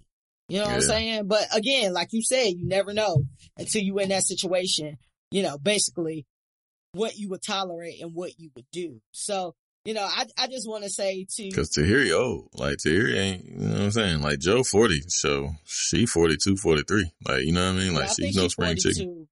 Damn. Yeah. I mean, for real, still like, bad as a bitch, though. That don't mean she gotta take no shit because she... No, I'm just saying, but like, when you ain't really got like a solid foundation or some shit where you can like transition and, you know what I'm saying, make a pivot to somewhere else, like, you gotta kind of go for what you know. Yeah. I mean, Tahiry is known for being a video vixen and all of these types of things. And, you know, her body is her asset. You know what I'm saying? That shit gonna fall off after a while though. Yeah, so you gotta get something. You gotta get something going. Listen, don't rely on your looks. You gotta have some other things out there. You know, even like when you were talking about like athletes and shit like that, like you can get hurt any day. You're gonna get older. And you're going to get, not saying that you're necessarily going to, deteriorate, like, because there are older women out here that is killing for sure. But you gotta have something else that doesn't rely on like your looks and shit like that. Like you think about like a Melissa Ford who was in a whole accident and was stapled all the way to fuck up. You know what I'm saying? Like she couldn't rely on her looks. She's still fine though. Shout out to her fucking surgeon and shit. Yeah, she does like radio and podcasts and like shit like that. So I definitely would say diversify. But if you are a woman and you are in a domestic situation, like try to find some hope. Like as much as you can. One of the characters on P Valley is in a domestic situation. And she fine as hell with a fucking whack-ass white boy. Like, you don't have to, sis, you don't have to do this. It's some niggas out here that don't love nothing more than tricking. Like, just to have a pretty girl on their arm. Like, y'all don't have to take that, man. But, Joe, Tahiry, and this whole shit is what litter shit. It's all lit. I don't know. It's just too much going on. Yeah, it's shit. It's shit to me. I don't like domestic violence. I don't like violence, period. But, you know, domestic violence is just something different. And, you know, it's different when you're looking into a woman's eyes and you can see like their hurt come back. You know what I mean? Like, you can see that shit. And I'm just like, damn, like, how can certain people look at certain people that ain't good actresses, you know what I'm saying, and I see that shit build back up. But on a happier note, Niecy Nash came out the quarantine with a whole wife. Not even a girlfriend, but a whole wife. Niecy Nash, who y'all know from a bunch of things. Claws is her most recent thing. Niecy Nash used to have the flower in her hair all the time.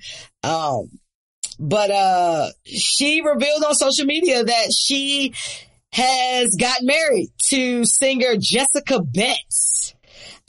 She announced on her Instagram, Miss Carol Denise Betts. First of all, I didn't know Niecy Nash's name was Carol. I wouldn't claim Carol either if my name was Carol. But her name is Denise, so that's where Niecy comes from. Posted a picture of them at their wedding, holding hands, smiling. So Niecy Nash, we don't know exactly when they met. However, Jessica Betts was on the 2005 show. I knew she looked familiar. I didn't know where I knew her from, but she was on Missy Elliott's Road to Stardom in 2005. It was a talent reality show. I don't know what she's been doing in the meantime. I'm assuming she's just still been doing music and things of that nature. But she was on Claws. I think it's a TNT show. Niecy Nash's show Claws in the second season finale, where she played like a wedding singer or whatever on there. And there is a clip from 2018 or a post from 2018 where she is singing to Niecy Nash and singing on her guitar one of the songs that Niecy Nash, I guess, really, really likes. Niecy Nash was still married to her husband, Jay Tucker. They were married in 2011. Their divorce was final in this March of 2020. Right? They filed for separation though in October 2018, but the divorce was filed in March. This is Niecy Nash's third marriage, and Niecy Nash has 3 kids. Niecy Nash is 50 years old. I can only assume that her wife is younger.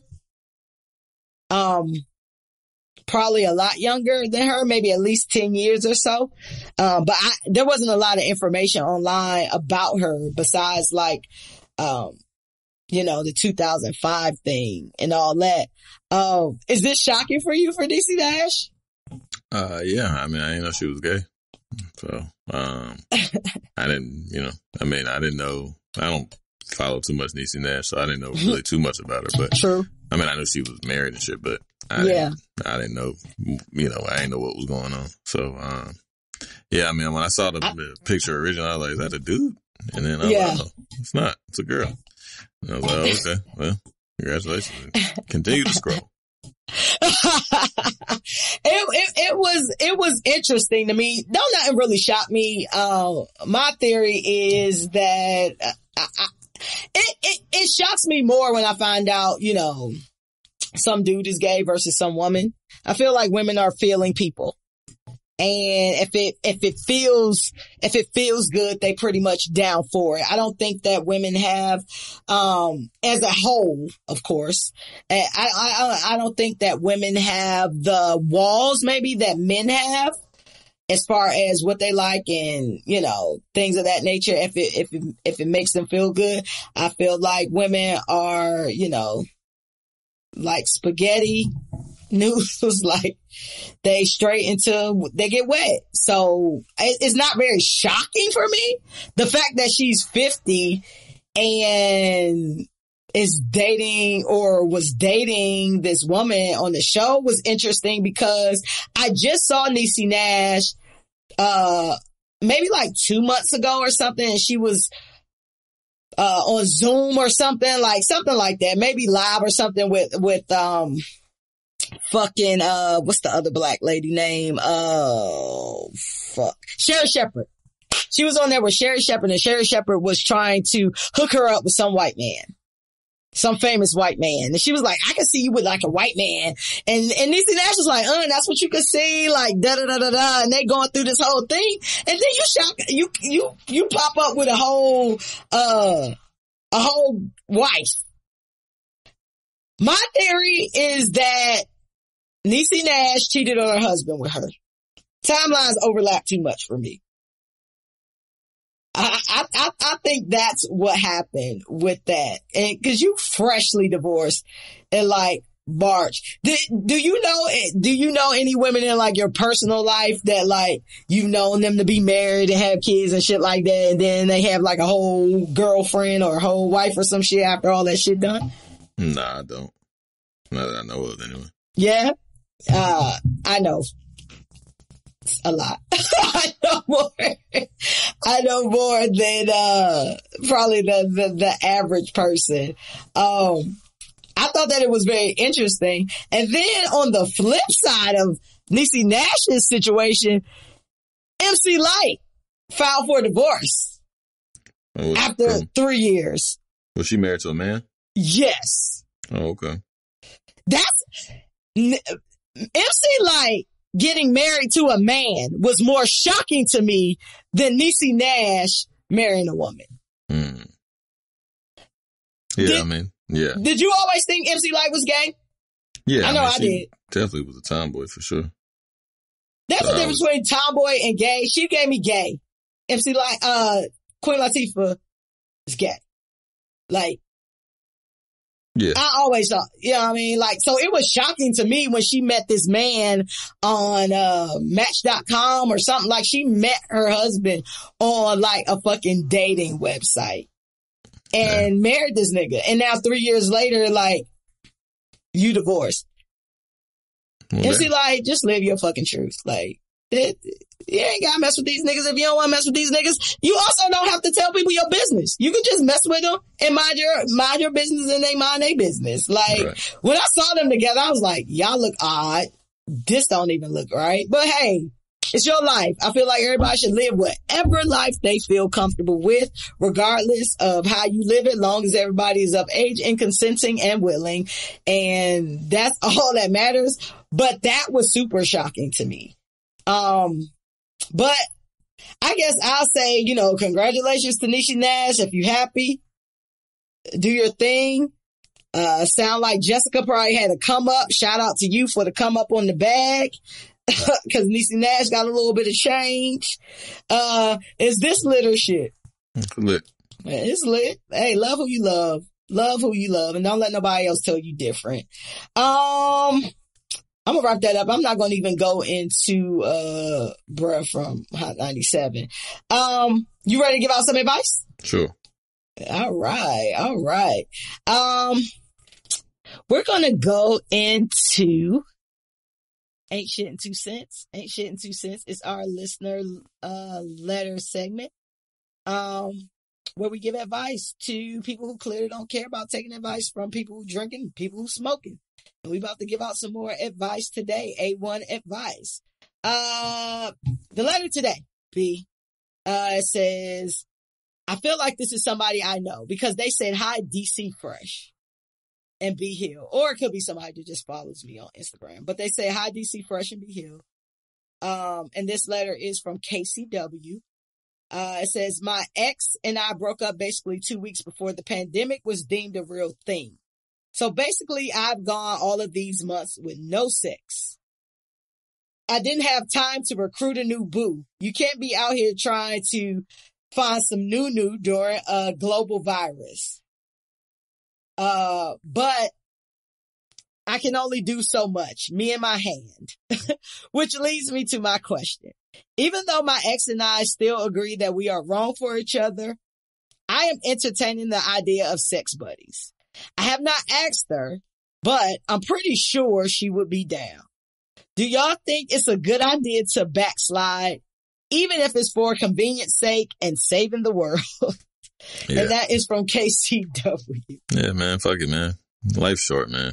Like, if you want to have sex, just fucking have sex. Like, if you can try to detach emotions, go for it. If not, then deal with that later. But, I mean, the world is in it. It's a lot going on. The world is ending fast. I mean, like, it's a lot going on, man. Like, you know what I'm saying? Like, it's just a lot going on. So you should at least, like, sexual tension would, be a great release. So fuck it, man. If you don't want to feel like going out and trying to get some new dick or pussy or whatever it is that you enjoy, like, it's nothing wrong with doubling back, and just kind of set the parameters if you can, you know what I'm saying? And then, that's what, it sounds good in theory, but, but yeah, fuck it. I mean, if nothing else, fuck it. Try it once. And if the shit ain't right, then dip out. But if it's all right, shit, it's all right.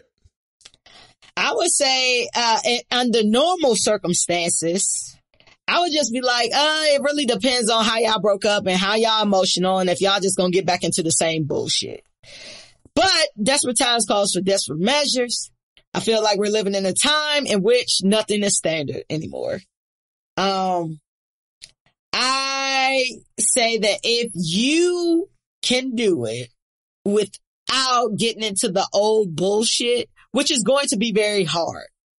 It's going to be very hard, especially if you're not having sex with anyone else. You haven't had sex with anyone else. It's very hard. I mean, it's very easy for couples to fall back into that feeling of comfort. Right. I'm sure I can probably speak for everybody within earshot of this podcast. We all have been in a situation at least once where, you know, we're trying to break up with someone, or we've broken up with someone and fell back into old habits and things like that. I think that is a lot easier to have, and I'll just speak on my end. I think it's a lot easier to have sex with someone that you have no ties to emotionally, versus someone that you loved at one point in time, and y'all just broke up. So you probably still love them. You just can't deal with them, which I understand that as well. You know, it's very easy to get back into old habits, but I would say, listen, this pandemic been real long, and I say if you can do it and do it safely, and when I say safely, I mean like emotional damage, like that you might put yourself through. I don't know why y'all broke up, but if you can do it safely, I say, hey, fuck it. Go with it. Go with it. Yeah. Unconventional times calls for unconventional measures. And like you said, you can't get no new whatever you into. I don't know. It says Casey.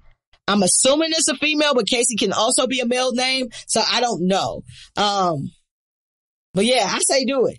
I say do it. Fuck it. Turn up. Let us know how that shit go, cause it could turn out real messy. Either way, we're not taking responsibility for how this turns out unless it turns out well. Yeah, go for it. Fuck something. Fuck something. That's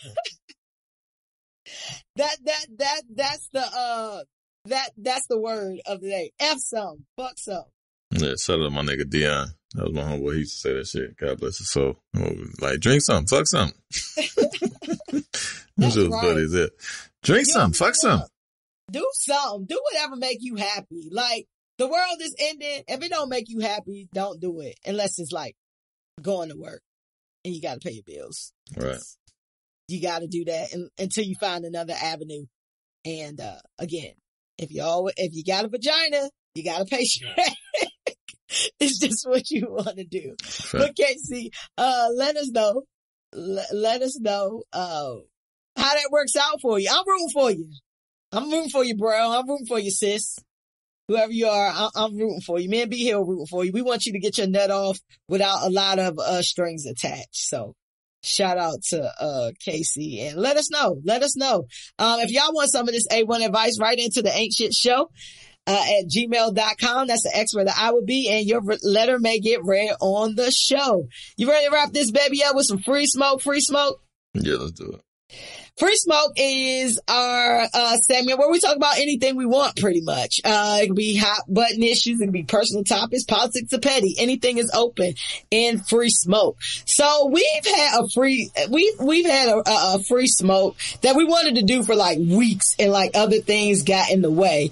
And it was more so in relation to like Cardi and the whole WAP thing, and politicians in America going crazy because WAP is so nasty. Like, and we all looking around like, what the fuck's so nasty about it? Like, we've been listening to shit like that. Like, what the fuck?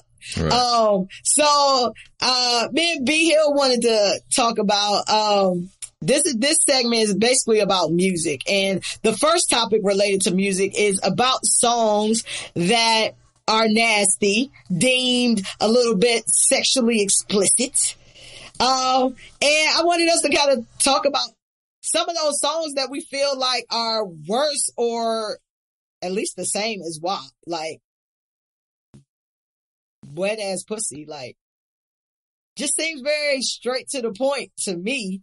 What songs, first of all, were you surprised about the reaction to WAP? I mean, it's the internet. like, everybody just does shit. Like, nobody really gives a fuck. They just be bored for that day or those 2 or 3 days, and then shit goes, and people get fixated on certain shit, and then they just move on like they've done to this point. So, no, I wasn't. Nothing surprises me with the internet. Like, everybody just fucking... It's so weird. Like, I'm so, like, nonchalant about mad shit that be on the internet, because it's just, like, in 20 minutes, that shit will be gone, and nobody will give a fuck about it. So it's so fleeting that I really don't give shit much of any of my attention. And I'm really here for the internet just to laugh. Like, outside of that, I don't give a fuck. Like, obviously, certain things obviously move me when I hear Chadwick Bozeman passes and white boy kills people. But, like, it's just the fucking internet. Like, that shit moves so fucking fast, and, shit has no staying power. My mind has gone to that point, unfortunately. So, whatever. I feel like this one was a little bit interesting for me because it wasn't us. It was the whites. It was the white people trying to, and I feel like it's only because of Cardi's political relationships. Sure. And her political connects with Joe Biden and, Cardi, shout out to Cardi. Cardi uses her powers for good to encourage people to vote and shit like that while she's saying, you ain't get a bucket and a mop for this wet ass pussy. But she's also saying, like, vote and be cognizant about what's going on in your neighborhoods and arrest the cops that shot Breonna Taylor and, all of those things. So I think they have a thing for Cardi right now. Like, Cardi's on the radar because, again, we've listened to music that's way worse. White people have music that is way worse than that. So y'all are the same people that's like, my rights, my Fifth Amendment, and all of that thing, and until somebody say some shit y'all don't like. And then it's like, oh, shut that shit down. However, y'all have a fucking sweet potato colored nigga that go on TV and say whatever he fucking wants every single day. Every day. Say what the fuck he want. The same guy goes and say, grab him by the pussy. The same guy that says that he can get any woman he wants because he has money and they really don't matter. Like, we're talking about y'all the same people. Y'all coming after Cardi for a song. But one of the songs that came to mind for me, B Hill, have you ever heard of a song by Marvin Cease called Candy Liquor? It's like a liquor house song, right? I never quantified it that way, but yes, I would say it's a liquor house song. It's an old song that my grandma and them listened to. Yeah, I think I heard that shit. Pretty sure. There you go. And I'll lick you up. I'll lick you down. Come on, baby. I want to lick you all around. Yeah, I'm pretty sure I heard that. We were young singing this song. Had no idea what that song meant. Right. Like, we had no idea what that song meant. It's a million of them fucking songs, bro. Like, a million of them fucking songs. Like, Bump and Grind. I was Bump and Grind, all of 9 talking about singing Bump and Grind. You know what I'm saying? Like, great song. Did you say, like, some nasty songs you sing, that they're nasty songs. Like, even as a kid, you might have some inkling like, ooh, maybe I shouldn't say this or maybe I shouldn't do this. But there are also songs where you had no fucking idea that that's what they was talking about. Downtown, SWV. Had no idea that's what that was about. Yeah, me either.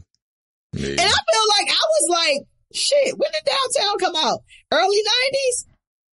I felt like I was at least like 11 or 12 or something when Downtown came out. I had no idea that it was about getting some maybe the first or second album for them. So they came out early in the game. They did. Early 90s. What other songs made your list, B? I got Pussy Pumper #1 by Tighe. How that song go? Pussy Pumper #1. Him and Pharrell was on his first album. Shit is amazing. What's your name? You never heard that song? It's amazing. It's a beautiful song. I need to go back and listen to it. Maybe it's Pussy your case. Pumper #1. That shit fire. That's on I'm Serious? Yeah, him and Pharrell. SWV Downtown came out in 1992. Sound about right. Yeah. Sounds like Pussy Pumper #1, Getting Some Head by fucking Shauna. Getting, I was getting some head, yes. That was my shit. Put It In Your Mouth. Put It In Your Mouth.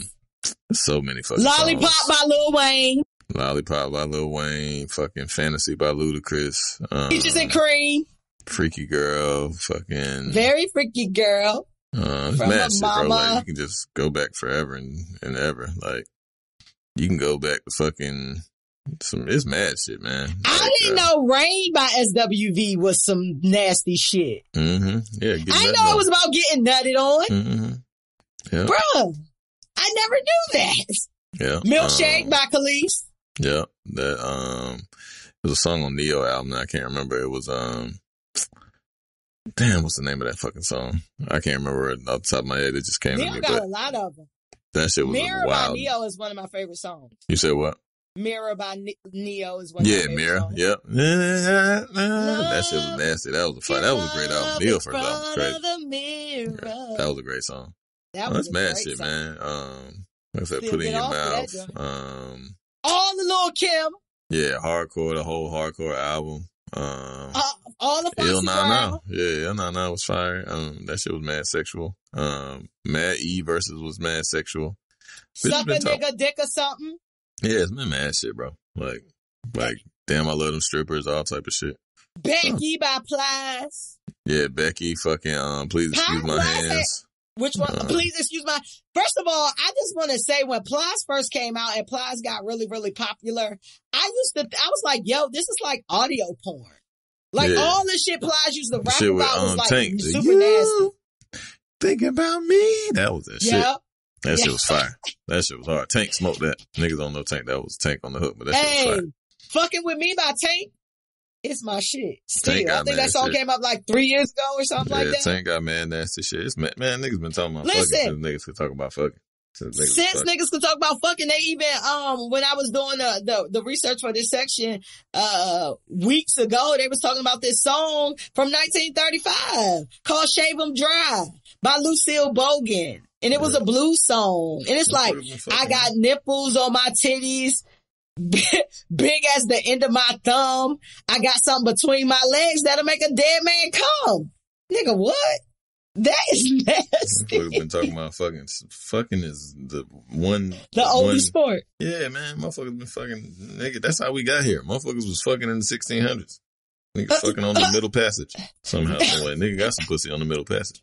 I'm sure somebody did. But if you got, listen, you a wild nigga if you been kidnapped and your dick hard. Hey. you kidnapped, but you look to the left and you see a titty, you're like, shit. Yeah, oh my God. That is so crazy. For real, man. That is crazy. Even like the most popular songs right now, like, I was listening to music like after WAP came out and it was like all this controversy and I was just listening to the songs that I listened to. I was like, 70% of my music sound like this. Like 70% of like even R&B songs, like everybody talking about sex. Everybody talking about getting some head, giving some head. Jill Scott giving head, getting head. Yeah, Marsha Ambrosius giving. Fucking Chris Brown, Take You Down. Take You Down. One of my favorite songs right now is Get That Bread, Get That Head, Then Leave. Hey, then leave. That song go off. Pussy Talk by fucking City Girls. That go off. Mulatto, fucking, I throw that ass back to see if he gonna catch it. Smash shit. Ain't athletic, but it's tennis for the necklace. Like, what? Like, give me that Trina. Pussy. Oh, Webby. Yes. Motherfucking. Yeah, girl, that shit was fine. Just give me that pussy. Bruh.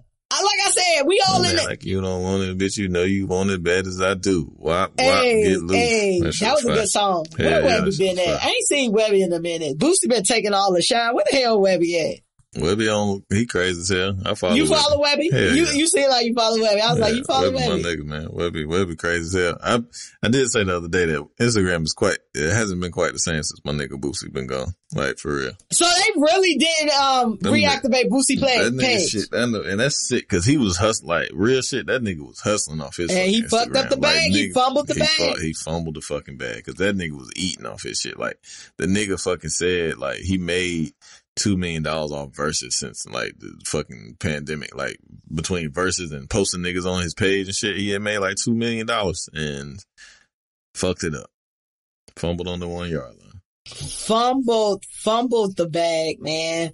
Yeah, And that That's shit, crazy. he was just entertaining though. Like the motherfucker, like he was the most ignorantly entertaining motherfucker. Like he was fucking. I never followed him. I only knew when he went viral. That motherfucker. He used to go viral like a motherfucker. That was the thing. And like the times once a that he week. didn't, the other shit would be funny as hell. Like he just was crazy, man. I know he's sick. Like I know he's. I'm sure he a hustle, so I'm sure he's trying to figure it out. But like, but you gotta be smart at some point in time because you got warned a couple times before they cut your shit off. Mm-hmm.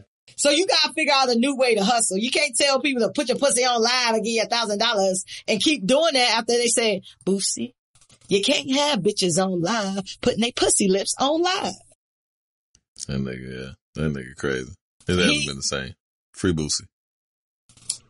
Lock Boosie ass up. Fuck Boosie. I don't fuck with it. But hey, to each his own with Boosie. But you know, he has an audience and he got to figure out how to get that bread back. I was listening to fucking Trina the other day. Trina is like Ben had way worse songs than fucking. Yeah, look back at it with Killer Mike. That was on my list. Look back at. Listen, Trina came out the gate my neck, saying, my back with Kaya, man. Come on, like niggas been talking about this shit. Back. Bro, we can talk about this shit forever. It's amazing. And I'm Trina just came out the fucking out the gate talking about sucking a dick and letting the little bitch straight lick the clit. Like, yeah, that's how she bust on the best scene. Friends and all type of shit. Fuck your friends. 5 or 6 best friends. Bitch, you don't know that hoe. She was on her Selena Powell. That was fire. For about 5 or 6 best friends, bitch, you don't know that hoe. That shit was so hard. That shit been going. But also, so hard. Trina came out. Trina did her bitch, fuck me and my friends. fuck me and my friends. Trina. Hey, can you come fuck me and my friends? If Trina comes fuck you and your friends, do you care about which order you in? What position you in? You gotta be first. If you ain't first, you ain't going? Nah, I'm going. But I'm definitely going. He said, no, I'm going. Yeah, that's real. Second. I'm definitely going. If I ain't first, I'm definitely trying to go second. And it's like, while the first nigga's going, I'm gonna try to sneak in and get some head and type shit. So at least I get some head first or something. We've done shit like that. Good times.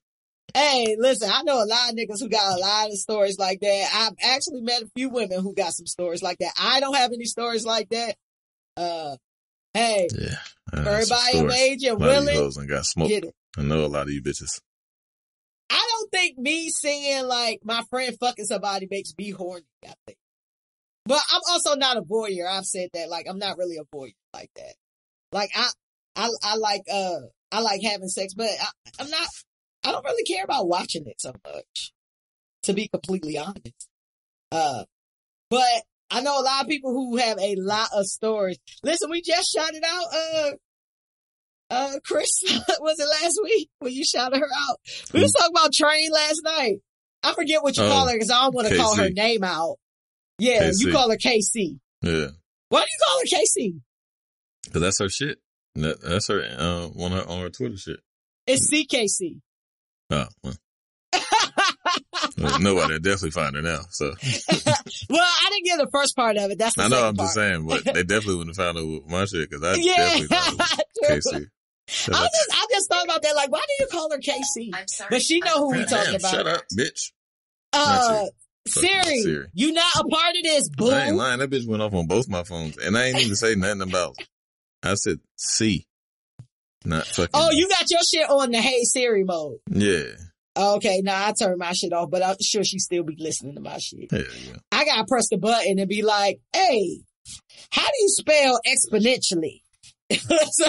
And she say that shit. While we still talking about music and shit, so I got into a conversation about like one-hit wonders, but coincidentally, y'all know I always talk about I do hip-hop trivia because I love hip-hop trivia, but this week's theme is one-hit wonders. Oh, so you trying to cheat? I don't know. It's a lot of one-hit wonders. Yeah, but you trying to cheat. It's fine. Get some leverage.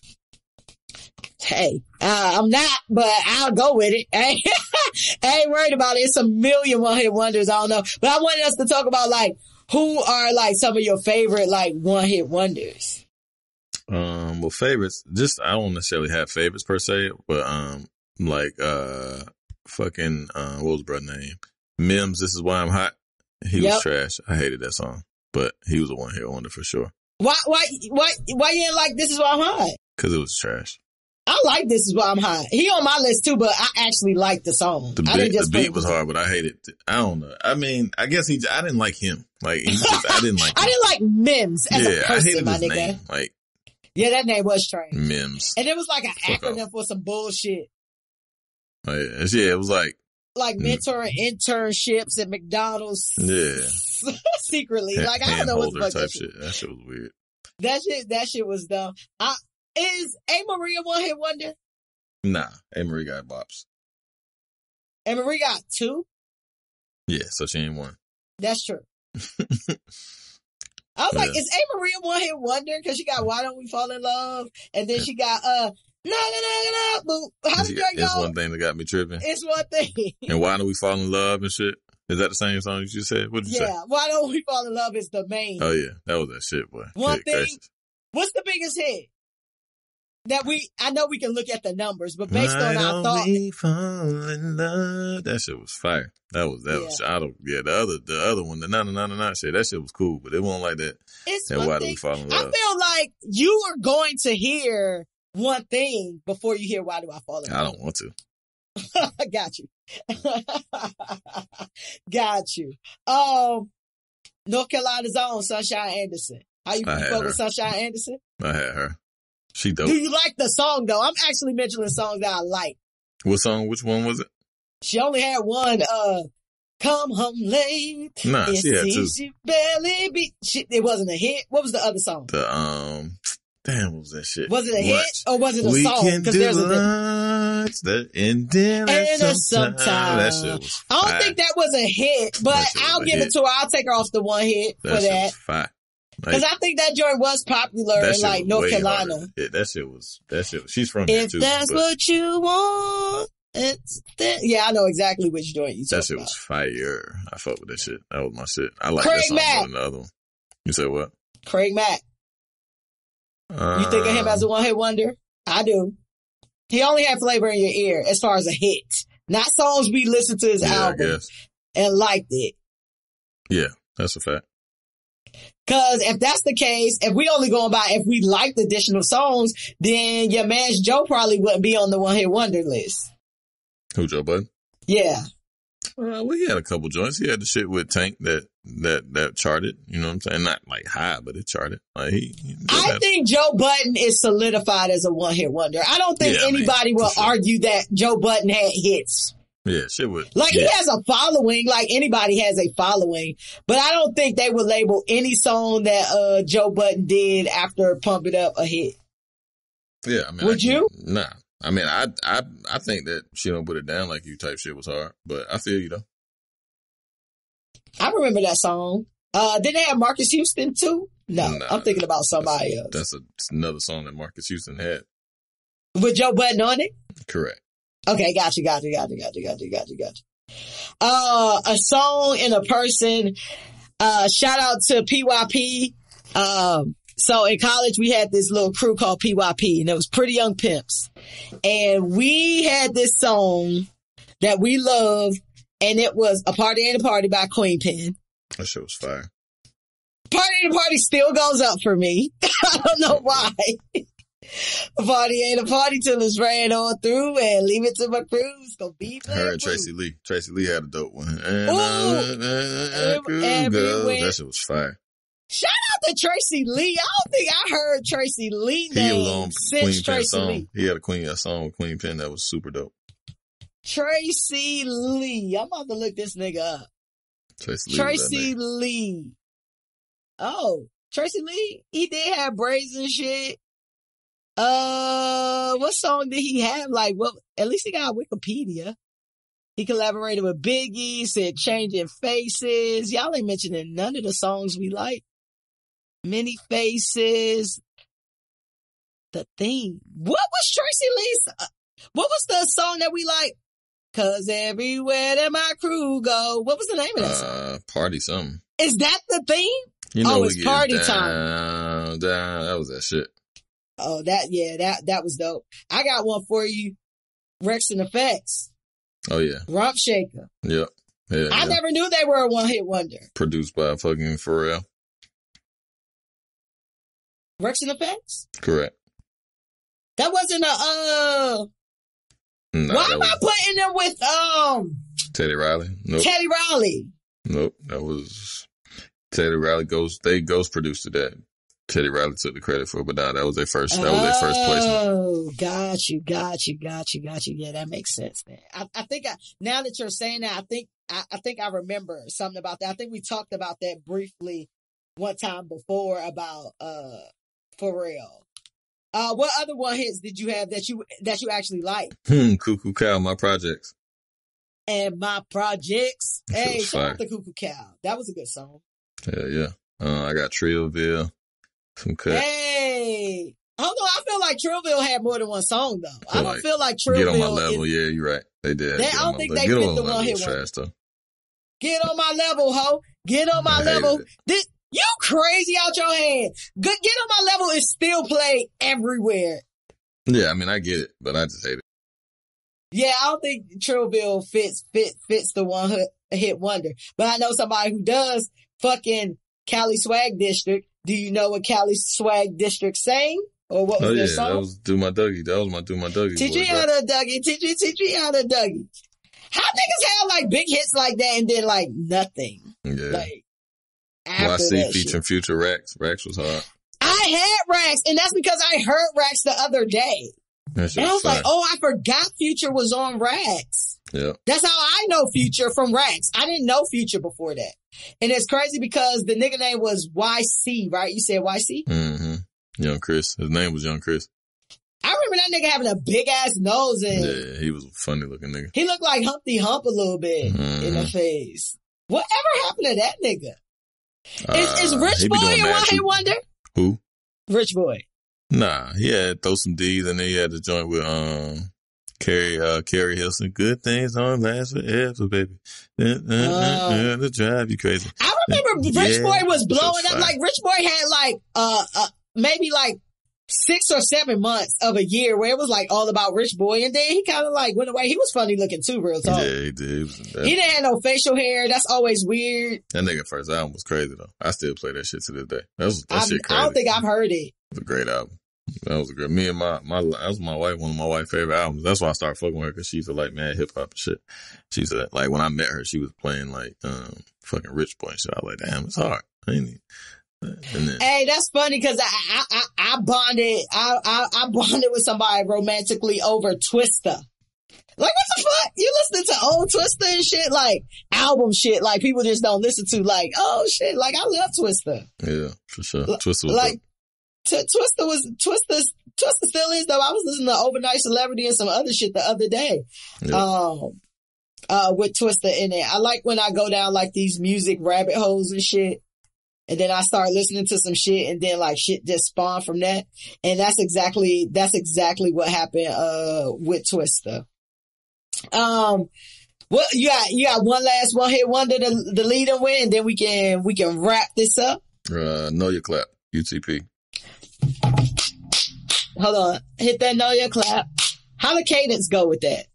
You don't remember? Yeah. That's my shit. With the Know Your Clap. Hey, shout out to Skinny. That used to be Skinny's song. I gave Skinny a happy birthday shout out. My last one hit wonder. I wouldn't even be surprised if you don't even remember this song. But do you remember she was from DC? She was a female rapper from DC named Nonchalant. Hell yeah, nigga. 5 o'clock in the morning? 5 o'clock in the morning. Nigga, I used to get up at 5 in the morning to listen to that song. That's not true, but I used to fucking love Nonchalant. Like, nigga, I used to rap the fuck out. I used to love female rap, dog. Like, I'm cool on that shit now, like talking about, but yeah, hell yeah, Nonchalant, that shit was fire than bitch. What you gonna be? Outside on the corner. You better get yourself together. That shit was fire, nigga. I used to love it. I was in Petersburg, like, I was doing the summers in like Petersburg, Richmond and shit, so we used to go to fucking DC and shit like that. Hell yeah. That was my shit. Shout out to people who know DC music and love DC music. I just feel like I had a conversation with a friend from Virginia, That's a dope rap name too, Nonchalant. And we talked about, I asked, like, why do you think, like, Virginia didn't blow up at that time? Like, when the Neptunes was popping, all of the artists that came out of that, Timberland camp. Like, I feel like Norfolk, Virginia Beach, that whole area should have kind of blown up. But it more so went to Atlanta. Atlanta blew up. I feel like around that same time they had fucking, Pusha T and, Clips and, Neptunes, and Neptunes was producing all these beats and all these people, and fucking Jodeci and Missy Elliott and all these people came out of that Timberland camp and that Missy camp. Like, it should have been bigger. But like with DC, I was just like, I feel like DC has had some starts, but we just can't blow up on the music side of things. Yeah. That's why, like, when I go places like, and they play go-go, people be expecting me to be hype about them playing go-go. I'm like, dog, they've been playing the same 5 go-go songs for 30 years. Like, this is the shit y'all know. Like, so they play it. I get why they play it. But anytime a DJ breaks into like a DC set, it's the same fucking songs. Sardines and pork and beans. It's doing the butt. It's all types of bullshit. No shade. I don't want to call it bullshit because it's good music. I just heard it so much that it doesn't make me excited to hear like go-go outside of DC. But there is, if y'all go to Groove ATL, and there are some other DJs that played a good DC set. My gosh, Sean Fallon be everywhere. His name's Sean Fallon on Instagram. He's a good DJ and he like knows music. Like he's from Philly. He's out of Atlanta though, but he played like a dope go-go set. And I was like, I appreciate you playing some shit that I don't hear every time. You know, like when you hear like a reggae set, and it's the same fucking reggae songs. That's how it is with go-go. They play the same songs over and over again. But, I want to thank y'all for listening, man. Thanks for hearing about our musical choices and one-hit wonders and nasty ass songs and things like that. Let us know, how you feel. What songs you got. Write to us. Make sure y'all subscribe to the show though. The Ain't Shit Show, .com. That's an X where the I will be. Y'all can follow us on Twitter, IG, Facebook. Y'all know where we are. Apple Podcasts, everywhere, Spotify. We don't have no exclusive deal, but we on there. And like to end every show with a quote, man. And today's quote is, when a leader walks into the room, the followers feel intimidated, the snakes feel threatened, but the next leaders should feel inspired. And until next time, I want y'all to, we're not recording next week. I staggered the shows purposely. So y'all got part 1 and 2 of last week's show, and then y'all should get this one. So that should hold y'all off next week. It is Labor Day weekend, I guess. So don't expect a show. But until we talk after that, I want y'all to manifest y'all destiny, wash y'all hands, arrest the cops that killed Breonna Taylor, and the marathon continues. And we out.